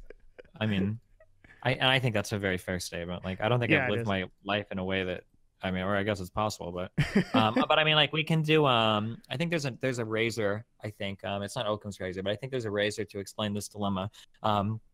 Like the difference between me and a Christian is that a Christian, I don't believe in like 942,850 gods. The Christian doesn't believe in 942,849 gods, right? Like there's just one more. Like how could you ever like if you go by that mentality? Oh yeah, Pascal's wager is irrational in my opinion, right? Pascal's wager, if you're not familiar with it, is the idea that like, well, you might as well believe in God just in case you get butt fucked in the end. Oh And I yeah, was like, I've heard okay, but about there's that. like a million different gods to believe in. How could you ever acknowledge that? Like, why even gamble it at that point? Like, Yeah. aren't you more likely to piss off another god by worshiping the wrong one than just by being atheist or agnostic or a-religious? You know, like. Yeah. So the last bastion I have to stand on in this is Mhm. what if it's possible to achieve a greater happiness through my model, even if it's not true than yours? I Greater mean, you're total asking me to happiness. solve the epitome of or like the big meme of ignorance is bliss, right? No, no, not Um, necessarily. What I'm saying is like there's actually like No, an absolutely. Like, let's say, for instance, you have two people, and one of them. Okay, so like here's a quick example. Okay, the world is going to end in 10 days. yeah, One person knows about it and one person doesn't. Who's better off for it? The person that has more information and more knowledge, or the person that doesn't know? depends on their perspective, I guess, right? Well, does it? I mean, is there really any point in knowing that the world is going to end in 10 days? You know? Yeah, I guess not. So Yeah. I mean, is it, it's entirely possible that you take one person and you split the universe in two, and in one life, this person is a worshiper of Jesus Christ. He, maybe he was an alcoholic. He finds God. He goes to church. He participates in charities. In going to church, he meets a wonderful woman. He creates a family. He lives a life of God and all that shit. And his life is actually super good. In another world, he never finds God. He remains an alcoholic. He doesn't see there being any greater purpose in life. Becomes a meth head. Kills himself in an alleyway like 4 years later, overdosing on some drug. Yeah. Is the guy that pursued, ultimate truth or didn't get lured by religion, better off than the other guy? I mean, in that particular circumstance, maybe not, but in that circumstance. But what I'm saying is like, I guess this is what I was maybe trying to get at before was like, whether I guess it's true or not, I guess it actually stands outside of it. I used to think before I talked to you that it didn't. I now think it stands outside of it. But let's say that like the experience of meditation and the beliefs that come with that like you're actually accessing a higher plane or something, just using something completely arbitrary, would get you to like an average level of happiness that's higher than someone else with your model. Well, since you're a hedonist, I personally don't believe that that's possible, but I could be wrong on that. But since you're a hedonist, you would want to fit with the model that makes you the happiest. Isn't that right? Yeah, but as part of hedonism, one of the things that I value is like rational thought, like in reasonable thought processes. That's like a big important thing to me. Do you value rational thought over your own happiness? Yeah, sure. Yeah. Well, then you would select rational thought. But I don't. It wouldn't make me personally happy to forego like intellectual rigor to embrace an idea that I considered irrational. I wouldn't get happiness from doing that ever at any point in my life ever. I would never enjoy that. Don't you think a large amount of people would? Yeah, and that's sure. why we have religion and like support Trump. What's Look at all the Trump fans out there. Yeah, of course. I don't think many people really care about reasonable thought processes. Most people want stories and narratives that they can relate to. Well, my understanding of hedonism, emotional ways. My understanding of hedonism was that you are always trying to seek the greatest happiness possible for yourself. Sure. Yeah. Yes. And so but then at the same time you're saying rational thought. Yeah, I guess so. What you're concluding is that rational thought brings you more happiness. Yeah, that's what makes me happy. That's why I got into debating. I like arguments and I like like A, B, C, D conclusions and all that. Yeah, that's all very enjoyable to me. And I don't think I could be happy believing in something that I had very little evidence for. That wouldn't make me happy, I don't think. Okay, but you do acknowledge like a lot of other human beings may get greater happiness from that than from rational thought. That's possible, but I would argue that overall, I think that is a. What I would argue is that is a predictor for future sorrow, and that I am better equipped to deal with sorrow than that person. Would be what I would argue.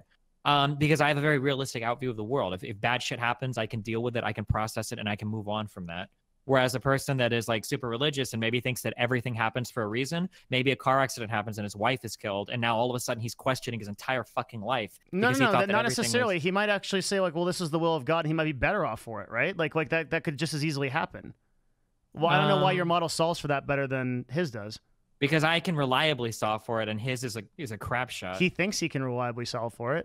Yeah, but how many times do people lose their religion because of that? I mean, but then again, also people, I guess, quote unquote, find God. Yeah, so here's the thing: is like I completely and utterly agree that this model brings you the greatest amount of happiness. I don't know if I agree that it brings it to a lot of other people, and I think like to use your inductive reasoning meme, right? You see a lot of people, I think you'd probably consider me reasonably intelligent. Chat would disagree, but like I'm somewhere in there, and like I have the pretty spiritual model of the universe, like right. It brings me some kind of happiness to think that we're not just in this like void that sucks, and there's no greater meaning, right? I think a lot of people would default to these beliefs because they find greater happiness through them. In the same way that let me use a really objective example, like where like love, right? Where I could say, well, love is like a biochemical thing where and I'd be curious about your opinion on this, but it's like it's a biochemical thing where like it's just like produced because we need to reproduce and like we have an impetus to do that as human beings. So like you get attracted to this person and all that stuff can be explained. Or you could say like, no, like love is this like beautiful ephemeral thing, ethereal thing that like floats through and exists on like a higher plane, and that belief like causes you to love that person that much more because you think it transcends your experience as a human, and that gives you a much more fulfilling relationship objectively. Does that make sense? Yeah, it's possible. I haven't thought about this before. I'll have to think about it more in the future. Woo! I did something. I mostly got blown the fuck out, but I had something there. Yeah, I So think basically, what your argument boils down to is that maybe naturally as humans, we aren't wired to process things in a rational way, and that it makes more sense for us from a biological level to process things in an irrational manner, right? quite possibly, and the evidence I have of that is that it happens all over the place. That most human beings are irrational. They don't default to rational thought as their greatest form of happiness. They default to emotional stuff. Like that's how most people are. They are religious. They are spiritual. They do believe in weird shit. They do think crystals are going to heal them. They do think that Reiki foot massages work. Right? They think that stuff because that's obviously bringing them some kind of greater satisfaction, despite it being a delusion, possibly. Yeah, sure. The thing is that the thing I don't like about those thought processes, though, is that they lead us down a lot of bad roads that I think scary to me. that they can. So Yeah. like things like, for instance, like should we teach evolution in school, right? Because a lot of people don't just take these little nuggets; they take a whole mouthful of bullshit along with what they believe in, right? Like very few people believe that just like life has a purpose because of spirituality. They also believe like in the Christian God and shit, which sends you down a whole bunch of like really dumb roads and shit.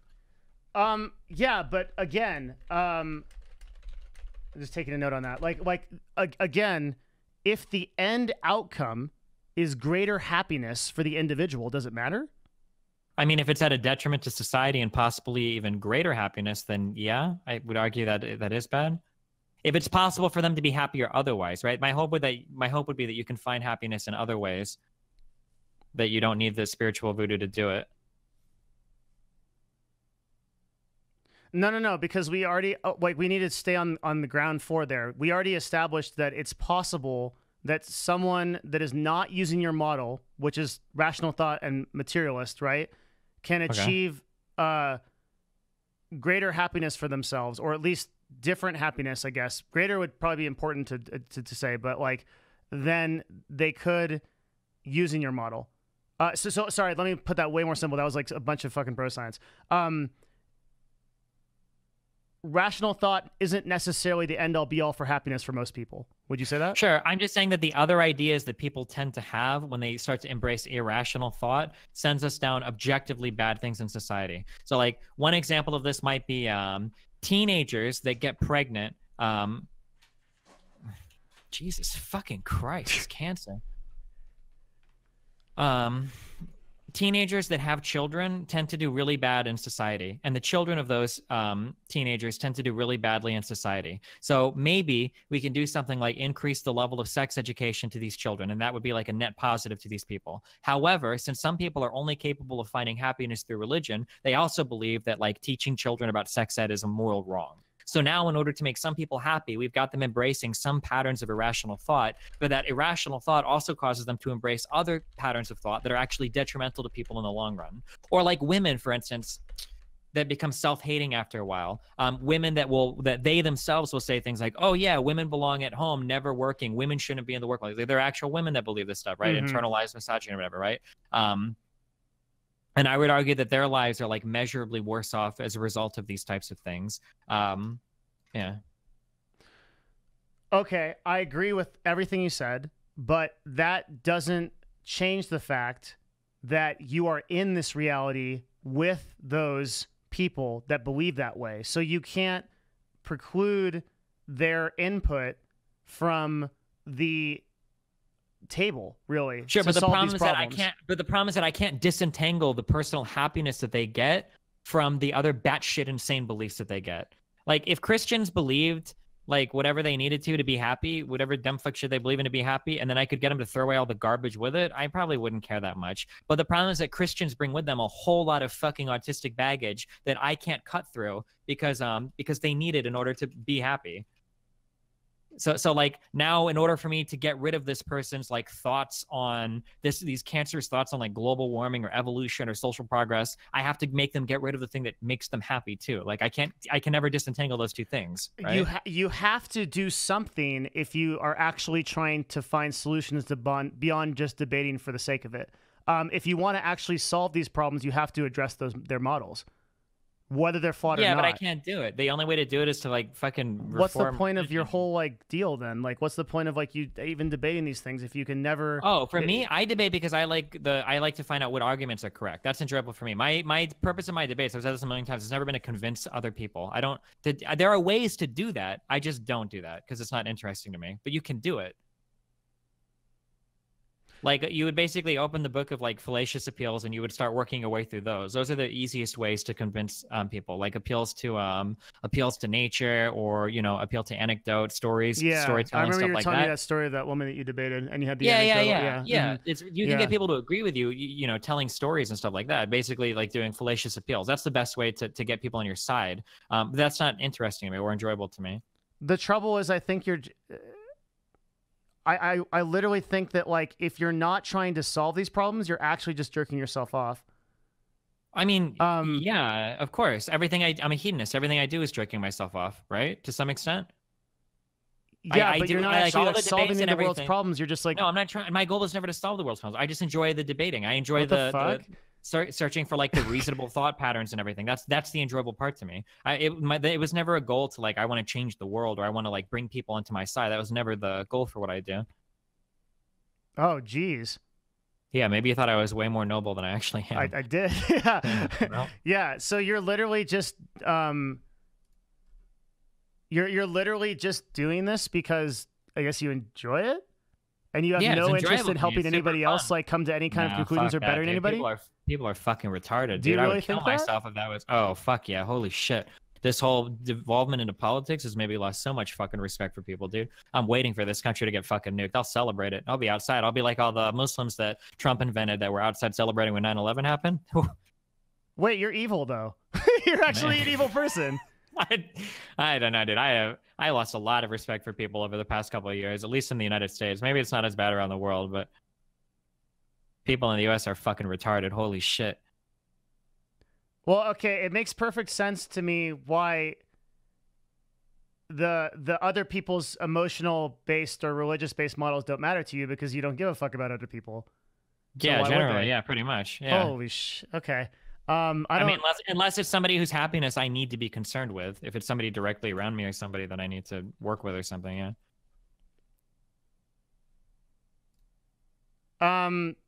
Then why do you like sit down with someone like Reckful and like objectively help him?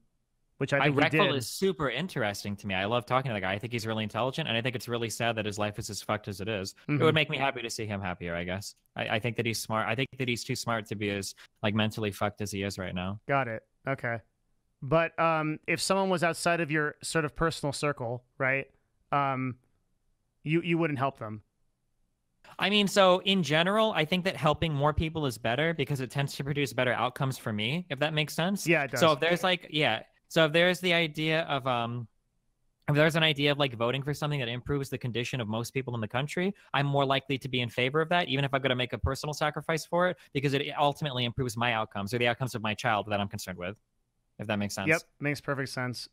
If there was like an old lady on the street, would you help her across? Always, yeah. So I always but do only things because like, it makes you feel better. yeah, sure, You yeah. don't I give a think fuck it's about the generally lady.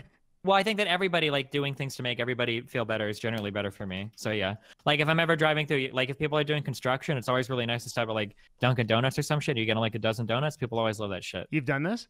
Yeah, all the time. If people like work, if you see like people working on like lawns or on roofs or some shit in the neighborhood, you can always pick them up like coffee and shit. People love that stuff.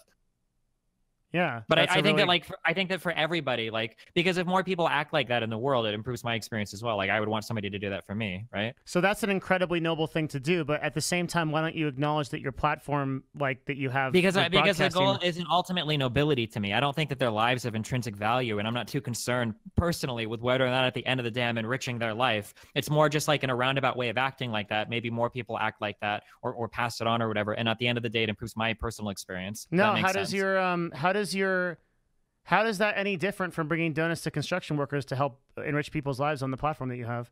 It would I mean, absolutely make the world better in so, the exact same way that you're defining it. Sure. So like I do it, but it's with a different intention, I guess. That's what you have to be careful of. And I actually just realized this a couple weeks ago. I think that people think way more highly of me than they should be. I don't have like noble intentions to improve the world and to make everything a better place because I love humanity and because I love other people. I don't care. I don't give a fuck about any of that shit. I only care about myself. But to make the world a better place for myself, it's generally better to improve the experience of other people. Does that Which make you're sense? doing, yeah, but then that's when that's when it breaks down, because you would be doing that by enriching and enlightening other people on your platform. I don't get why you cut it off at the stream. You'll bring donuts to fucking construction workers, but you'll be like, fuck all these people in chat. Like, these people have no value. That's really easy to do. I'm not going to make a so for instance, what it's not easy to enrich people. No, that's very hard, and I really don't enjoy it, because the best way to convince people to come over to your side is to use irrational arguments, and that's not fun for me. I don't enjoy that at all. I hate that experience. Huh. What? So would you deny that what you're doing now is not enriching people? No, it definitely enriches some people. Yeah. Just not as many as if I was like a full-on activist. Okay, so like if you had a YouTube channel and you had like an irrational point of view that you're trying to say, like, yeah, okay.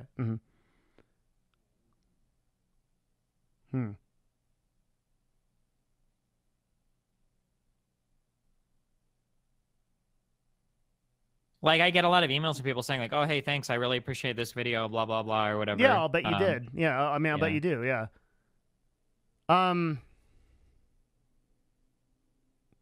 Yeah, it's so different from like how I interpret things. Like I tend to do things because I feel like I have an almost obligation to help as many people as possible, which also brings me a lot of personal happiness. But like Sure. And I also feel the same obligation. It's just that my motive is much different, I guess, if that makes sense.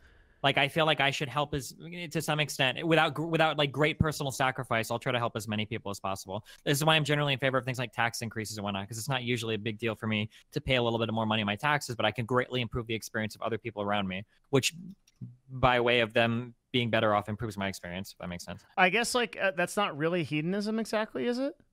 I mean, it's kind of like I'm kind of like splitting hairs, but yeah. Is there any like, can you ever truly be altruistic if you're really doing it because you enjoy it? Is that altruism? Like, I don't know. That's maybe somebody else. There's probably better arguments written about that. Yeah. Huh. I'll have to think a lot more about your model. Sure. And also my model is really unintuitive and it's very cold. Like, I don't think most people would embrace a model like this. And in fact, even me talking about it, there's probably the two biggest trains of thoughts going on right now are one, oh, wow, Destiny's a sociopath, or two, oh, he's just lying because he wants to sound really edgy. These are the two most common ways that people approach my thought process. It happens a lot when I have vegan debates. So, I mean, like, I don't know if like the average person should like embrace my form of thinking. I just do it for whatever reason because it seems to work for me. But yeah. So would you say that on your platform you advocate this thinking? No, I don't think Really? so. I don't think most people would be comfortable with it. No. I mean, you say that to me now, but by virtue of the way that you sort of like weave everything that you do on the debates, and I think you would like you have probably brought a large amount of your viewers over to this. To my way of thinking? No, not like that. Most people view my way of thinking on the surface level, and most of them probably feel like I feel like I have some greater social obligation, that I legitimately care about women, or that I legitimately care about minorities or whatever, is probably like what their point of view is. When in reality, I'm just doing whatever I can that I think maximizes my own personal experience. And women doing better in the society and minorities doing better in society are amazing for me, right? Imagine if like, you know, women and minorities watched video game streams as much as everybody else did because they had the same socioeconomic advantages. I would have twice or three times the viewer base, you know? Do you really think like that? Like, has that actually connected for you before, of course. In your mind? If women were involved in gaming as much as men, I could double my viewership or even more because I'm so cute, you know? Like, that's definitely something that factors into my mind when I think of like greater involvement in games. It's why gamers, and even in terms of like, if you want more people to fuck, like gamers should be all for like more women being included in games. You don't want it to always be a massive fucking sausage fest, do you? Right? Like, yeah, you should, yeah. Absolutely. That makes perfect sense. But that's actually like, so that was actually what your brain did though. You were like, that just like trying to go back through that. You're like, if women get more rights and come into gaming in a more equal way, I'll get laid more and I'll have more viewers. That was your actual thinking. I mean, yeah, I guess like, so are you familiar with the term like moral nihilism or whatever? I know what nihilism is. So like, I don't believe that anything has any like objective value or objective meaning or objective anything in the universe. I don't think that humans are any different than monkeys or rocks or anything. I don't think that there's some intrinsic value to our life or anybody's life or anything like that. So you know, any respect that I have for other people is always going to come from other areas than some internal desire to believe that people ought to be treated better or something. I don't know if I believe that there's like if we have any moral imperative or anything like that to act in certain ways. Oh man, so I actually get it. So like what's happening is that everyone thinks you're just memeing, but you're actually serious. Yeah, I'm very serious enough. Oh, But most shit. people, again, most people believe that I'm either trolling, or that I'm being, or they think that I'm either I'm either a psychopath, or they think, oh, he's just saying this, but he doesn't really mean it. Nobody Yeah. really means this. Is generally how it goes. But you're completely serious. Yeah, this is why I stopped doing like the vegan debates, because it's really obnoxious going through my subreddit and everybody's like, oh, he's just trying to be edgy. He doesn't actually mean this. Like, okay, yeah, sure. I mean, I can't like tell you if I'm being like, how can you believe me if you think I'm not being sincere, you know? Yeah, and that's like the final point that they can rely on to Yeah, sort of they all like try just to say like, defeat oh, you. Destiny Yeah. doesn't actually believe this. He's Because you can never verify to them that you do. exactly, because you can never communicate a conscious experience to another person. Yeah. Yep. So that's where you get stuck. And so you were just like, okay, I totally get it. Yeah. And the reason I know that you actually believe this is because I know you really well, and I know that you're completely serious about this. Yeah. Yeah. And the funny thing is, like, there's I think for you personally, right? There's like almost nothing wrong with you believe in this, because it obviously, you definitely seem to be happier than most people I know. Yeah, I'm super happy. You're very successful. By any definition, like by any societal definition. Yeah. So maybe you got it figured out, buddy. Well, I mean, for myself, but again, I wouldn't advocate everybody think this way, because I don't know how that Yeah, would but work, who gives a shit, because they're all retards, right? Like that's that from fits the really within your negative model way, as yeah. well. If you want to go the super egotistical, narcissistic route, yeah. Well, no, it's objectively true within your model. Like, it doesn't matter if these people get it or not, right? Unless it somehow affects I mean, your I wish personal that more happiness. people would think that way, because then I could communicate things to other people that would improve my experience more. But Wait, can you rephrase that? so, like, I think that most people are really dumb and irrational. It makes it really hard to get across like certain ideas. Yeah. Yeah, and then it ultimately damages my experience at the end. So maybe if more people thought like me, it would be easier to communicate those ideas. Well, that reasoning is not good enough for you to advocate your position, though. You said like you don't think that most people should think the way you do. Well, I no. I don't know if I meant that, or if I mean that I don't know if most people are capable of thinking the way that I do, because I think that most people are more emotionally wired than I am. Yeah. Sorry, maybe I misspoke, or I assigned a different weight to that word than I intended to. Mm-hmm. I see. Yeah. Because I think that most people do feel like an intrinsic draw to certain things. Like most people would look at like a puppy or a kitten and say, oh no, like this thing ought to be protected just based on how adorable it is. And I think that puppies and animals and people all have like intrinsic rights that need to be respected. And these are things that are, you know, we have moral imperatives to act, you know, in responsibilities to these things, you know. But that's like only relevant, but in your case, it's only relevant to your own personal like experience. Interest. Yeah, animal. I don't believe that any of those things intrinsically exist at all. Yeah, but like, so like what I'm saying is like you put value on Aslan because like he enriches your personal life in some way, right? But not because he's a cat furry animal that exists somewhere. Correct. I don't give a fuck about any of that. Yeah. So that animal is not important to you outside of your own experience of it. So like all the stray cats in Los Angeles or something, there's tons of them. Like don't matter unless it affects your own personal happiness, stuff like that, right? Correct. Yeah, I wouldn't give a fuck, really. Okay. Can I steal this? No. I'm gonna get demoted this game. My Garen was disconnected for literally 15 minutes. What league are you in? I was in Diamond 4, but I'm going to Diamond 5 after this. Oh, baby. Is this where you're hard stuck? I don't know. I was in my promos to D3 earlier today. I was super excited, and then I got some fucking shitter Masters player that his champ got banned, and he literally fed the fuck out of my game. And then I played against him in the next game, and his main champ wasn't banned, so then he shit on my team. I don't know why the fuck some Masters shitter is all the way in fucking Diamond 4 MMR, but yeah. Boosted, dude. Well, maybe not, because he actually was able to play it. You said in the second game. Well, yeah, I think it's just like a super hard one trick, and I don't think he dodges if he doesn't get his champ. That's really bad. Yeah, it's pretty obnoxious. So that was like my whole promo is like super fucked. Is it still that you lose one and you're just done? As far as promotions go? Oh no, you have 2 games. You play best of 3. Okay, so and then for the actual promotion to the next league, you play best of 5, right? Yeah. Yeah. Oh man. Yeah, it's rough out there in League of Legends, buddy, but it sounds like this is what you're going to be playing for a while, because if you're Until the done next with season in Path of Exile. Yeah. if you're done with Path, then I don't think I'm going to be able to convince you to get on the Realm Robins. And to be honest, I don't know if you should. No, I mean, I'll probably play more. If you ever want to play, just message me and I'll probably do it, especially now that I'm doing this shit. All right. I'll take you up on that.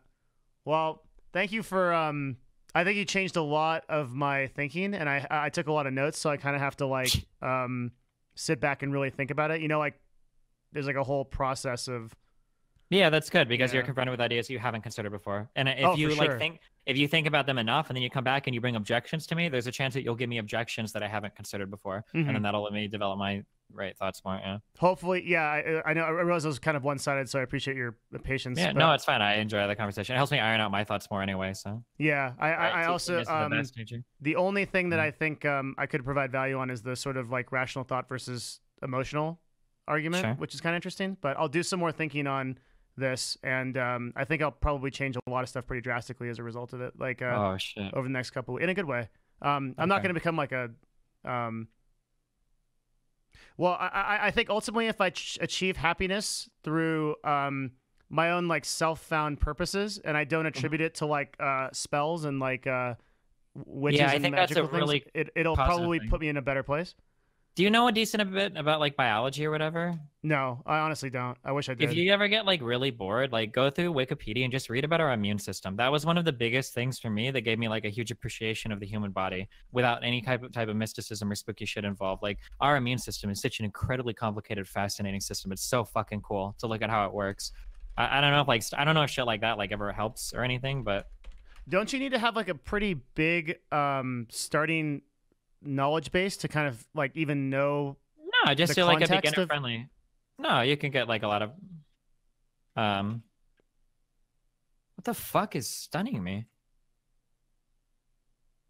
No, I don't think so. I don't think you need like a huge starting ground to do it. Huh. So you think like I can just like pick up on, well, I know like the reason I was saying that was because I know that you spent like a lot of time listening to actual biology lectures, right? Like university level lectures. Yeah, that was for other shit though.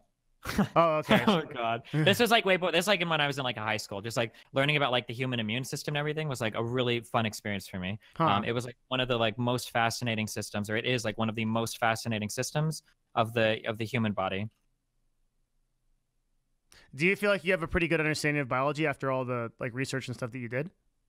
Compared to like the average American, probably. Yeah. Compared to like the average like bachelor student in biology, no, not really. But I know enough to know what I don't know, and I know enough to appreciate what we do have. Yeah, which I guess is like what's important about it. Yeah. Yeah, like I guess the whole way of like how we acquire immunity to things and all that is like, oh my god, dude, those systems are so complicated and so intricate and so fucking amazing. Yeah, I don't know, just reading about stuff like that is really interesting. And you have an appreciation of those systems by virtue of that fact, of that complicated. Yeah, actually, this is actually really funny. Have you ever heard of something called The Traveling Salesman? A book? Or something like familiar. That? There is a I want to say it's a religious book that my mom made me read when I was a kid or whatever. I want to say it was called The Traveling Salesman, but maybe not. But like I think in this book, I think of or maybe it's Death of a Salesman. That might be it. I'm not sure. But in this book, at some point, I think the guy is like having a crisis of faith, and he communicates with God, or he's like somehow communicating with God, and God ends up writing him like a memorandum on the human body to make him realize how amazing God created us as human beings. And as part of this memorandum, it like detailed like all of the super fascinating aspects of like human physiology. And that reading that kind of had the opposite impact on me, where like I saw like a whole bunch of like really fucking cool, awesome shit that the human body has that doesn't really require God to function at all. If that makes sense. It does. And that was at a very young age that you did that? Well, it was at a young age that I read it, but it was at an older age that I kind of reflected on it. And yeah, I think I have to think more about like, so I don't want to like ascribe a model to myself just because even if I think it's like the most rational model, if it significantly decreases my personal happiness, it's still not worth it. Does that make sense? For me personally, right? So like, does what I just said make sense first? Yeah. I would just be really careful about that because at some point, I think you have to confront the fact that you're like embracing a delusion for your own personal happiness. Does that make Yeah, sense? but I think like I have to decide if I'm okay with that or not. Does that make Uh-huh. sense? Like where so like the thinking I have to do going forward is like, do I want rational thought to dominate my perspective? And then and what result will that have versus where I'm at now, which is like where I believe that like me meditating every day and shaking sticks at things like makes me happy or whatever it is, right? Mm-hmm. And then I have to compare those two models for myself and then come out with an alternative or with an answer. So there's a story in Siddhartha, Herman Hesse's book. I brought it up twice, but the story is in the book Siddhartha. Mm-hmm. Both Siddhartha, who's the pre-Buddha, right? That's the person that was before Gautama Buddha, and the Buddha exist. They both exist simultaneously, even though they're the same person, and they meet each other. And when the Buddha teaches Siddhartha about Buddhism, Siddhartha says, assuredly, this is the best path that a human being can follow, as philosophically or personally or otherwise. But its flaw is that it still isn't my original experience. So like what I'm saying is like I have to take the kind of like gel of this and see how it fits for my own personal happiness. Does that make sense? I'm not sure Sure. about what the conclusion that I'll reach yet. I have to like go through It's it. just that at this point, it feels like you're kind of doing like a post hoc rationalization, which is irrational.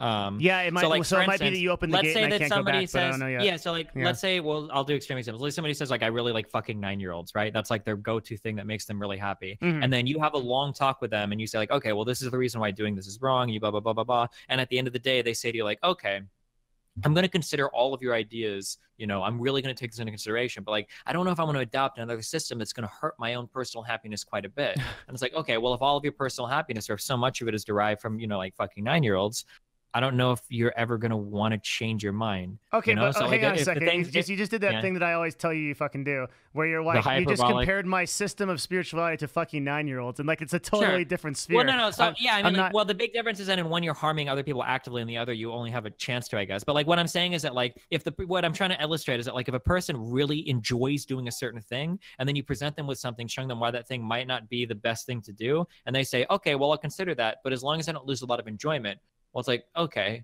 well, then I mean, you're probably not going to consider it very much because you're putting your enjoyment before any type of rational thought process. Yeah, but we So already established that that might be a better model of thinking for most humans, and like I would acknowledge that I might fit into that category. Like I don't necessarily know that I benefit completely from a rational model of the universe, and that's what I'm trying to debate over the next week or so, probably. oh, sure. Yeah, it's Yeah. possible. But I mean, like, there are still some hard problems that, like, I'll never have the answer for that are incredibly uncomfortable for me, like things like dying or whatever, or degradation of your, body or things that I can never be content with.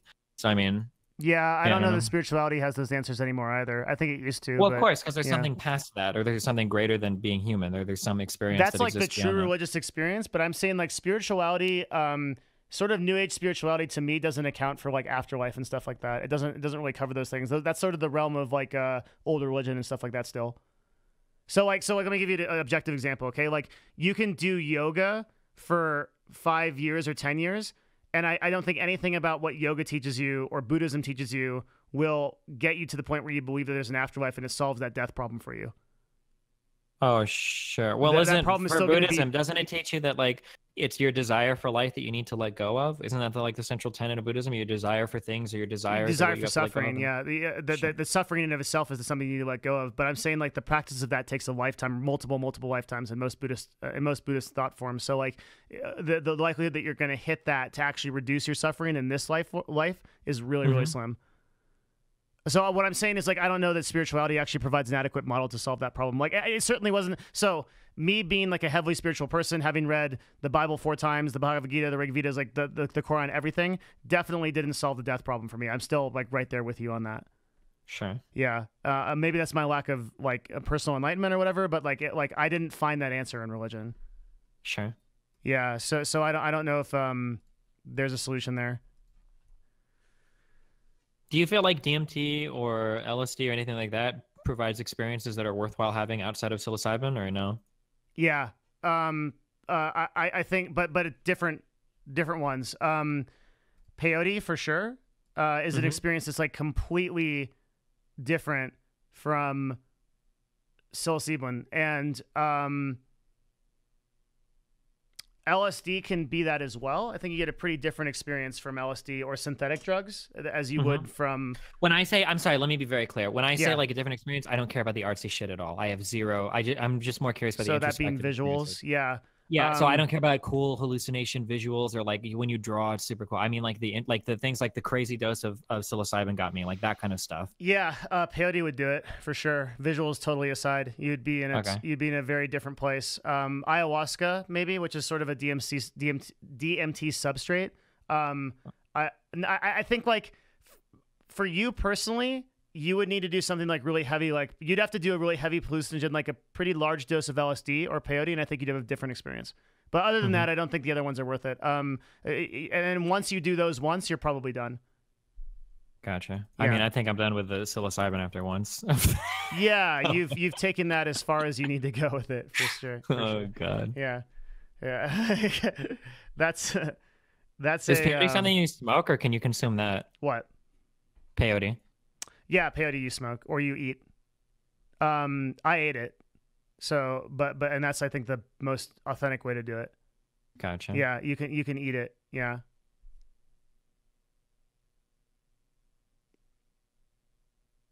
Yeah. It's really crazy that just like eating a little plant like that can have such an impact on your psyche. That's pretty mind-blowing. It's amazing, and the experience is so much more like just how do I even intense than even where you were at, like with psilocybin. Yeah, like it really bothers me that like before I did that, I could have never, no one could have explained that to me, and I couldn't have gotten it anywhere else. I couldn't have read anything. I couldn't have watched a movie. There's just, and there's you can't, right? You know, yeah, of course you know, right? You just can't. You can't. Yeah. No, you can't. Like, so why do you say why do you say that it bothers you that you can't that you can't like. You couldn't get that from... because 5 years ago, I was of the mindset that I should be able to understand everything on an intellectual level. Because in terms of like socializing with other people, right? Like I have a fundamental lack of care, genuine care for other people, but I'm really good at faking it in terms of conversations. Like I can be interested in other people. Remember when Reckful was talking to you and he said the same thing, like asking, oh shit, never mind, this is a different conversation. But like, a really good way to fake interest in people is asking them a lot of questions about themselves. They feel like you're genuinely interested in them. People love to talk about themselves. They'll talk about themselves at length, right? The goal to a conversation where you want the other person to like you is to ask as many questions as you can to unlock their ability to talk at length about themselves, right? Yeah. So I figured that like if I was good at like faking those types of social interactions, that I could understand most other things by just kind of like reading about it or empathizing with it, you know. But as I have experience after experience, there are experiences that I have that radically reshape things that I previously thought to be true. So like one thing that I cite like a million times before I became more sympathetic to minority experiences was playing CS:GO with that girlfriend that I talked about. Do you know? I've explained this to you? I'm sure, right? Actually, I don't think you have.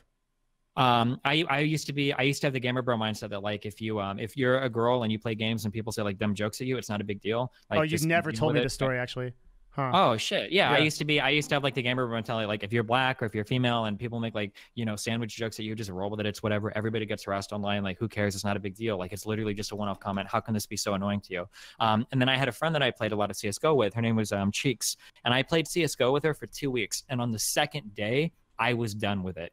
Really? Every single fucking game we played, I knew it got to the point where I was PTSD'd. I knew the millisecond that she opened her microphone, every other guy in the game was like, "Oh, want to fuck? Oh, are you a girl? Girl?" Like every fucking game. And I was like, "This is the most obnoxious fucking thing I've ever dealt with in my entire life. Like I'm already fucking sick of this." And after I had that experience, I was like, "Holy shit! Like I have such a radically different idea of this now. I need to be a lot more careful with how I empathize with other people because I don't know how many other things I think about in ways that I shouldn't." Does that make sense? Yep, makes it's not what you said doesn't make sense, but I know exactly what you're saying. Like, I just get worried now that I might have a particular thought on something, but the only reason I have it is just because I don't have the shared experience that would give me like a better actual context on it. Yeah. Yeah. So so I'm really careful now when I consider and I think that as a result of having that one experience now, I do think there are some things I can try to understand without having to experience them directly. But because I'm like extra careful now to like really listen to people that have those experiences, you know. But still, like I think that experience is like the ultimate teacher. So yeah. So for things like psilocybin, I guess it took a long time to get there, but like basically that's like an experience that I never could have had I not done, you know, You a couldn't ton have of had that shrooms. context on Yeah. that thing unless you'd actually experienced it. I think for Yeah. peyote and LSD are probably the same way.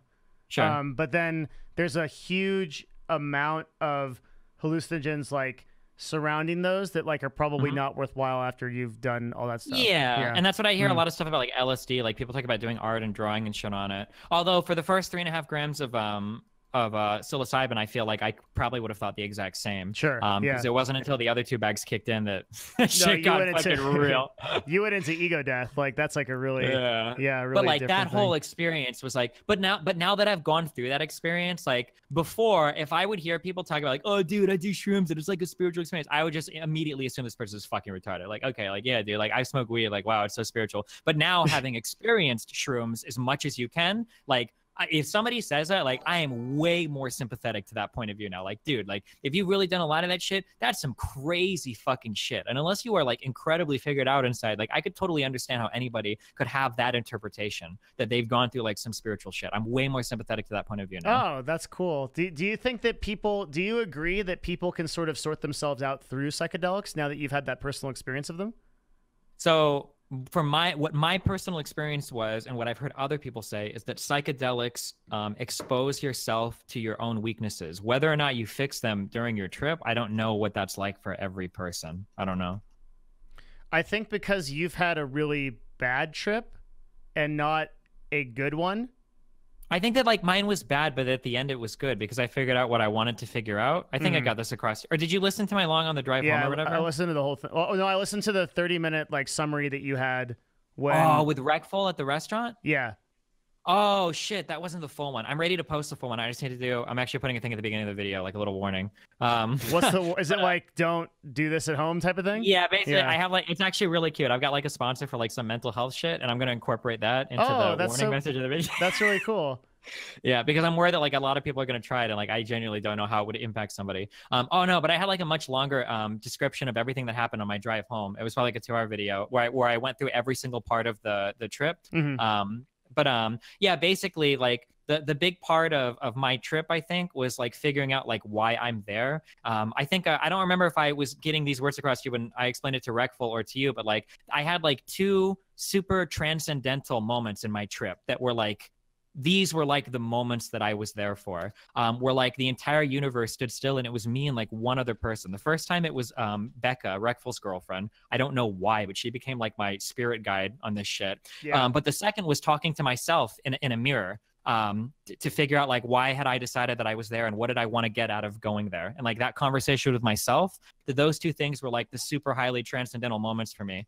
And that I feel like I figured the most out during those 2 moments, if that makes sense. When you say transcendental, what does that mean to you? When I say transcendental, it's that, oh fuck, this is so hard to explain, but like the feeling of observing yourself third hand is very uncomfortable and very strange, right? Like all that shit. But these were moments where it felt like I was very loose. I hate saying this because now you're going to think about the spirituality shit again. But I felt like I had achieved. You've beaten me on that. I'm past it. Don't worry. Yeah. I feel like I had achieved like extreme lucidity in another dimension. So like I was there with one other person having a very lucid conversation, talking about exactly what I wanted to talk about.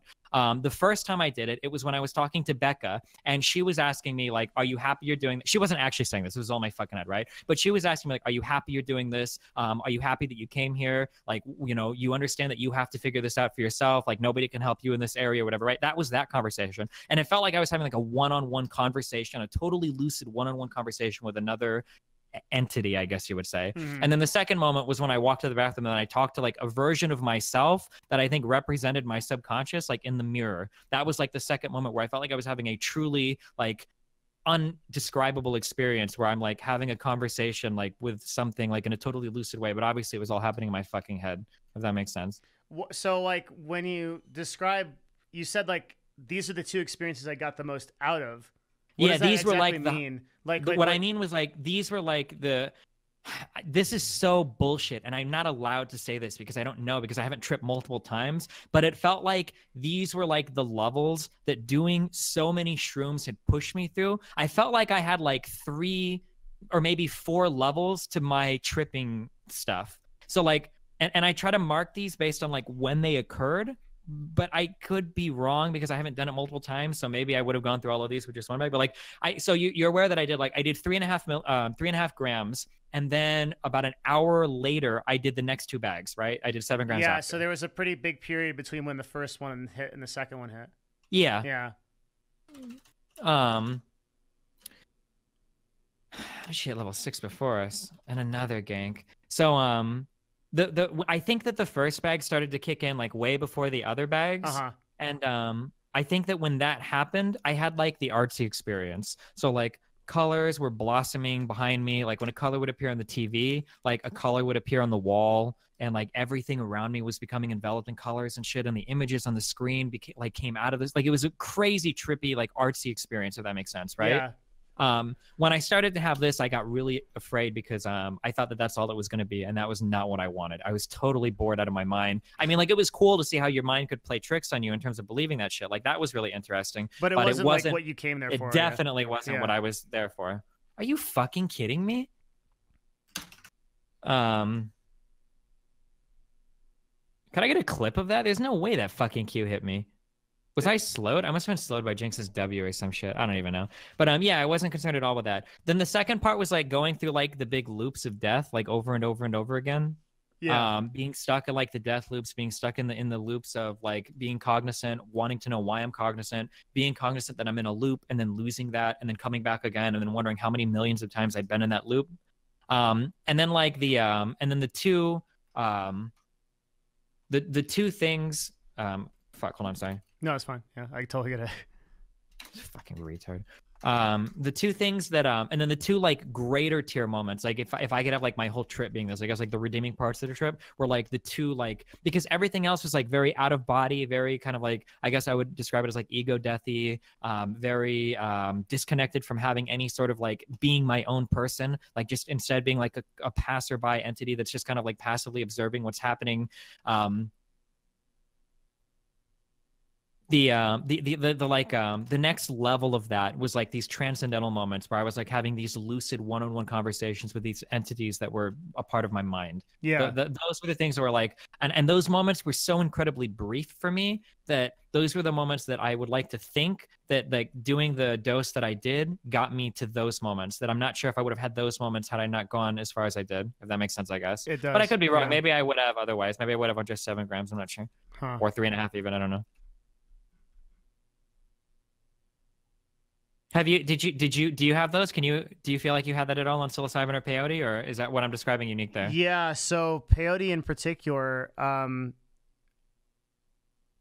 so let me say, I don't want to make any claims about what I believe, or like, cause fuck, I feel like I'm in this weird meme now where like people, think I'm like this super weird, like otherworldly dude, or things Sure. like you, like where they just think that I'm like, just like a bullshit, like, you know, like think that like elves are real and shit. Like yeah, you know what I mean? Like so like I want to qualify this where I'm saying like these are not necessarily reflective of my personal beliefs, but on peyote, it sure as fuck seemed like I was talking to entities outside of myself. Sure. Things that existed in a totally different dimension, different time, and different consciousness than me. So, to clarify your experience, are you saying that every experience that you had individually was with you yourself? So, like Yeah, when you talk to yourself in the mirror, you talk to another part of yourself. Yes. Okay, correct. so I have had that experience where I'm talking to kind of like other. So I had a really profound experience on mushrooms once where I was talking to what Jung would call my anima, my feminine self, right? Mm-hmm. But that was extremely different from the peyote feeling of talking to like at least where again, I don't want to assert any belief to this, but where my mind was at the time, sure as hell felt like I was talking to like a deva or like another being, right? Like an actual other thing that had its own complete thought process.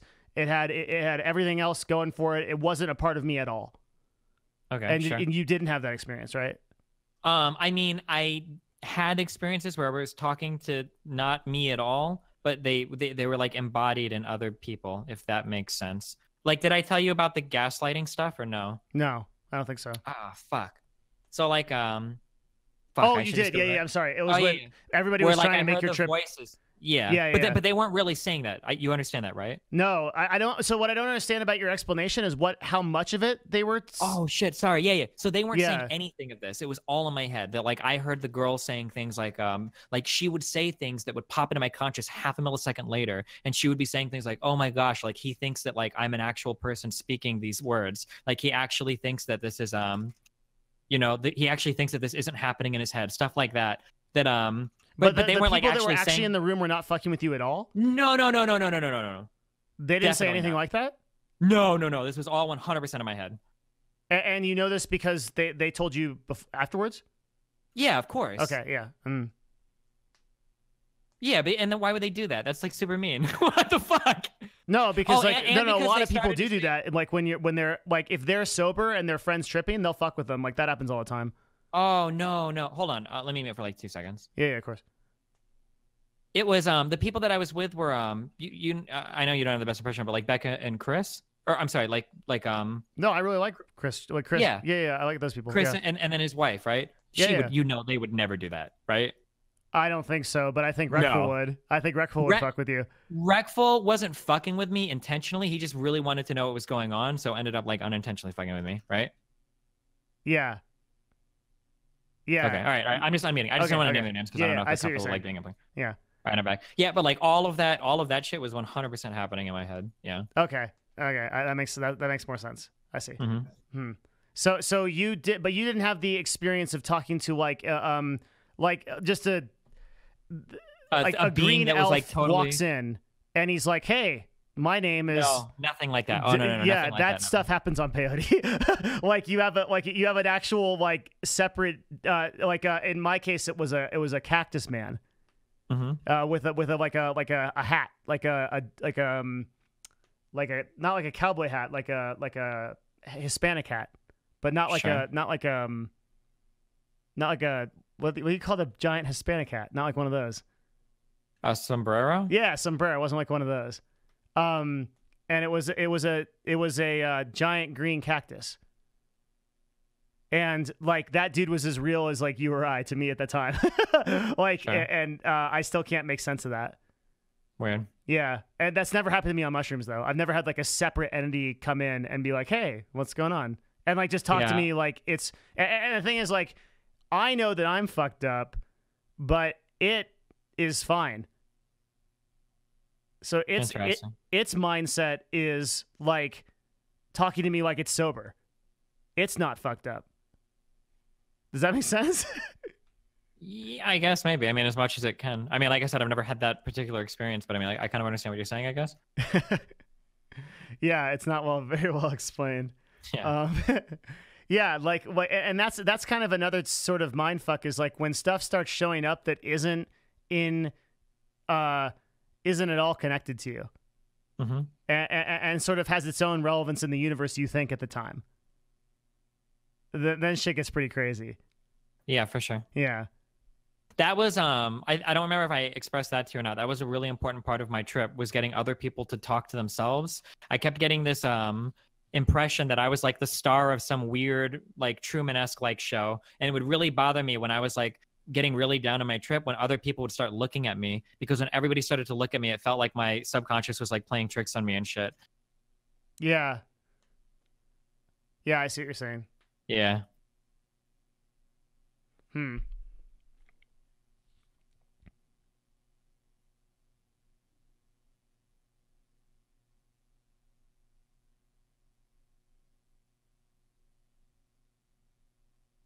Yeah, I think you'd have a pretty different experience of I think you'd have a pretty different experience of peyote. I think it would be worth your time, but probably not for a while. You should probably chill. Why? Fuck, dude, I'm ready, dude.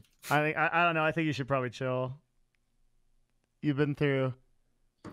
I'm done, dude. I'm Then good. I'm again, done yeah, it now. didn't seem to fucking do anything to you I'm at ready all. to go, man. Yeah. Oh, dude, that's gonna be if that's some more shit.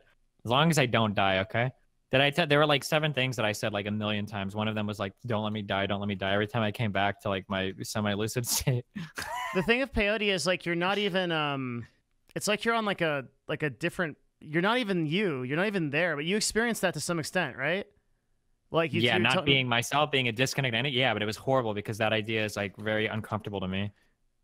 I think I don't remember I told you like the worst part was coming back over and over again and not knowing if what I came back, because every time I came back, I knew that what I came back to felt slightly wrong, but it was this worry that that was reality from now on. That was one of the scariest moments. There were like that's the most terrifying thing about hallucinations. Yeah, I hate it because there are like Yeah. 7 different moments that were the most terrifying moments to me. But like that was a huge one. The idea that I would come back over and over again, but it totally wasn't reality. And I knew that it was fake. But then like I heard the voices of the people around me. They weren't really saying this, but in my head they were like, "Are you happy? Here you go now. This is what reality really is. Now you've opened your eyes. I hope you're happy that this is what you have to live with now." And it was the worst feeling ever. Holy shit. Yeah, like, and that was something that the way that you can tell, at least for me, one of the big tells that someone has had one of these trips is something you said really specifically, where you were like, "I will, if I had a gun, I would absolutely have killed myself." Oh, no, yeah, without even a question. And there's like, I'm suicidal I person understand I've ever met in my entire life. exactly what you're fucking talking about, because I know exactly what you're talking about. Yeah. Like, oh man, dude, like if on my worst mushroom trips, if I had a gun, it's just, that's easy. Yeah. Yeah, not even without a second thought. Yeah, of course. Yeah. And this is why a lot of people should not do this. Yeah. Yeah. And yeah, because the idea is like, because you're already like a dead, disconnected entity ever, and now you're experiencing what death is. And whenever you thought you were as a distant memory, you none think of it it's even never gonna fucking end. matters. Yeah, and you're stuck Mhm. here for eternities anyway. So why the fuck wouldn't you just end it all, right? Yeah. Yeah, that's a terrifying thing.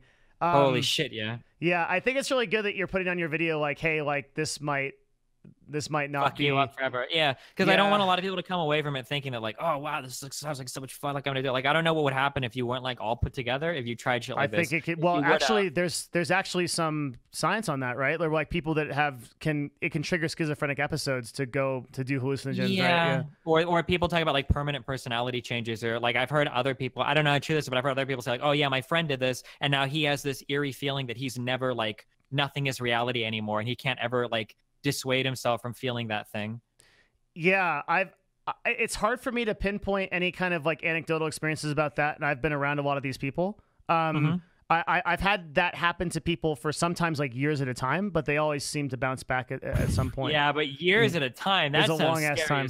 Well, but I'm not talking about years at a time like they're in that totally different altered state of reality. I'm talking about like years where like stuff is like slightly off of perception. But I understand like even that is like a crazy thing. Yeah, even being like that off perception is incredibly scary to me. Particularly with like the stuff that so being conscious of like my own like weakness in my belief system here is like I tend to like so spirituality has that Jesus aspect, right? Where you can reach out your hand and be like, look, like if you meditate every day, like, and if you read the like Buddhism and you understand it and like you do all these things, like you're going to be happy, right? And like it has that like sort of like tantalizing sort of thing. I always try to be really careful with hallucinogens because it can fall into that category where it's like I do not advocate that even most people should do hallucinogens. I think it could really mess you up if you're not in like the right mindset. And then if you are going to do hallucinogens, for God's sake, don't do them like fucking Steven did, where like where you literally set yourself up to be in the worst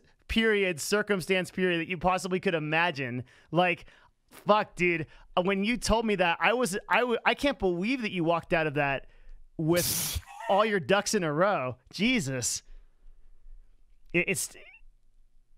I don't know how many people walk back from 10.5 grams of mushrooms. It was a fun experience, my dude. Fun is one way to describe it. Yeah. Yeah, that is a crazy thing. Oh, man. Yeah, so I try to be really careful with that because, like, that's not something that I would easily recommend people. Mm-hmm. Wow.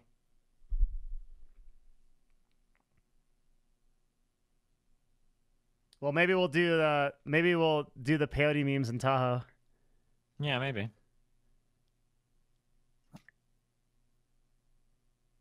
You're on like a pretty bad losing streak, huh? Yeah, you just have these days. Yeah, I guess so. Oh man.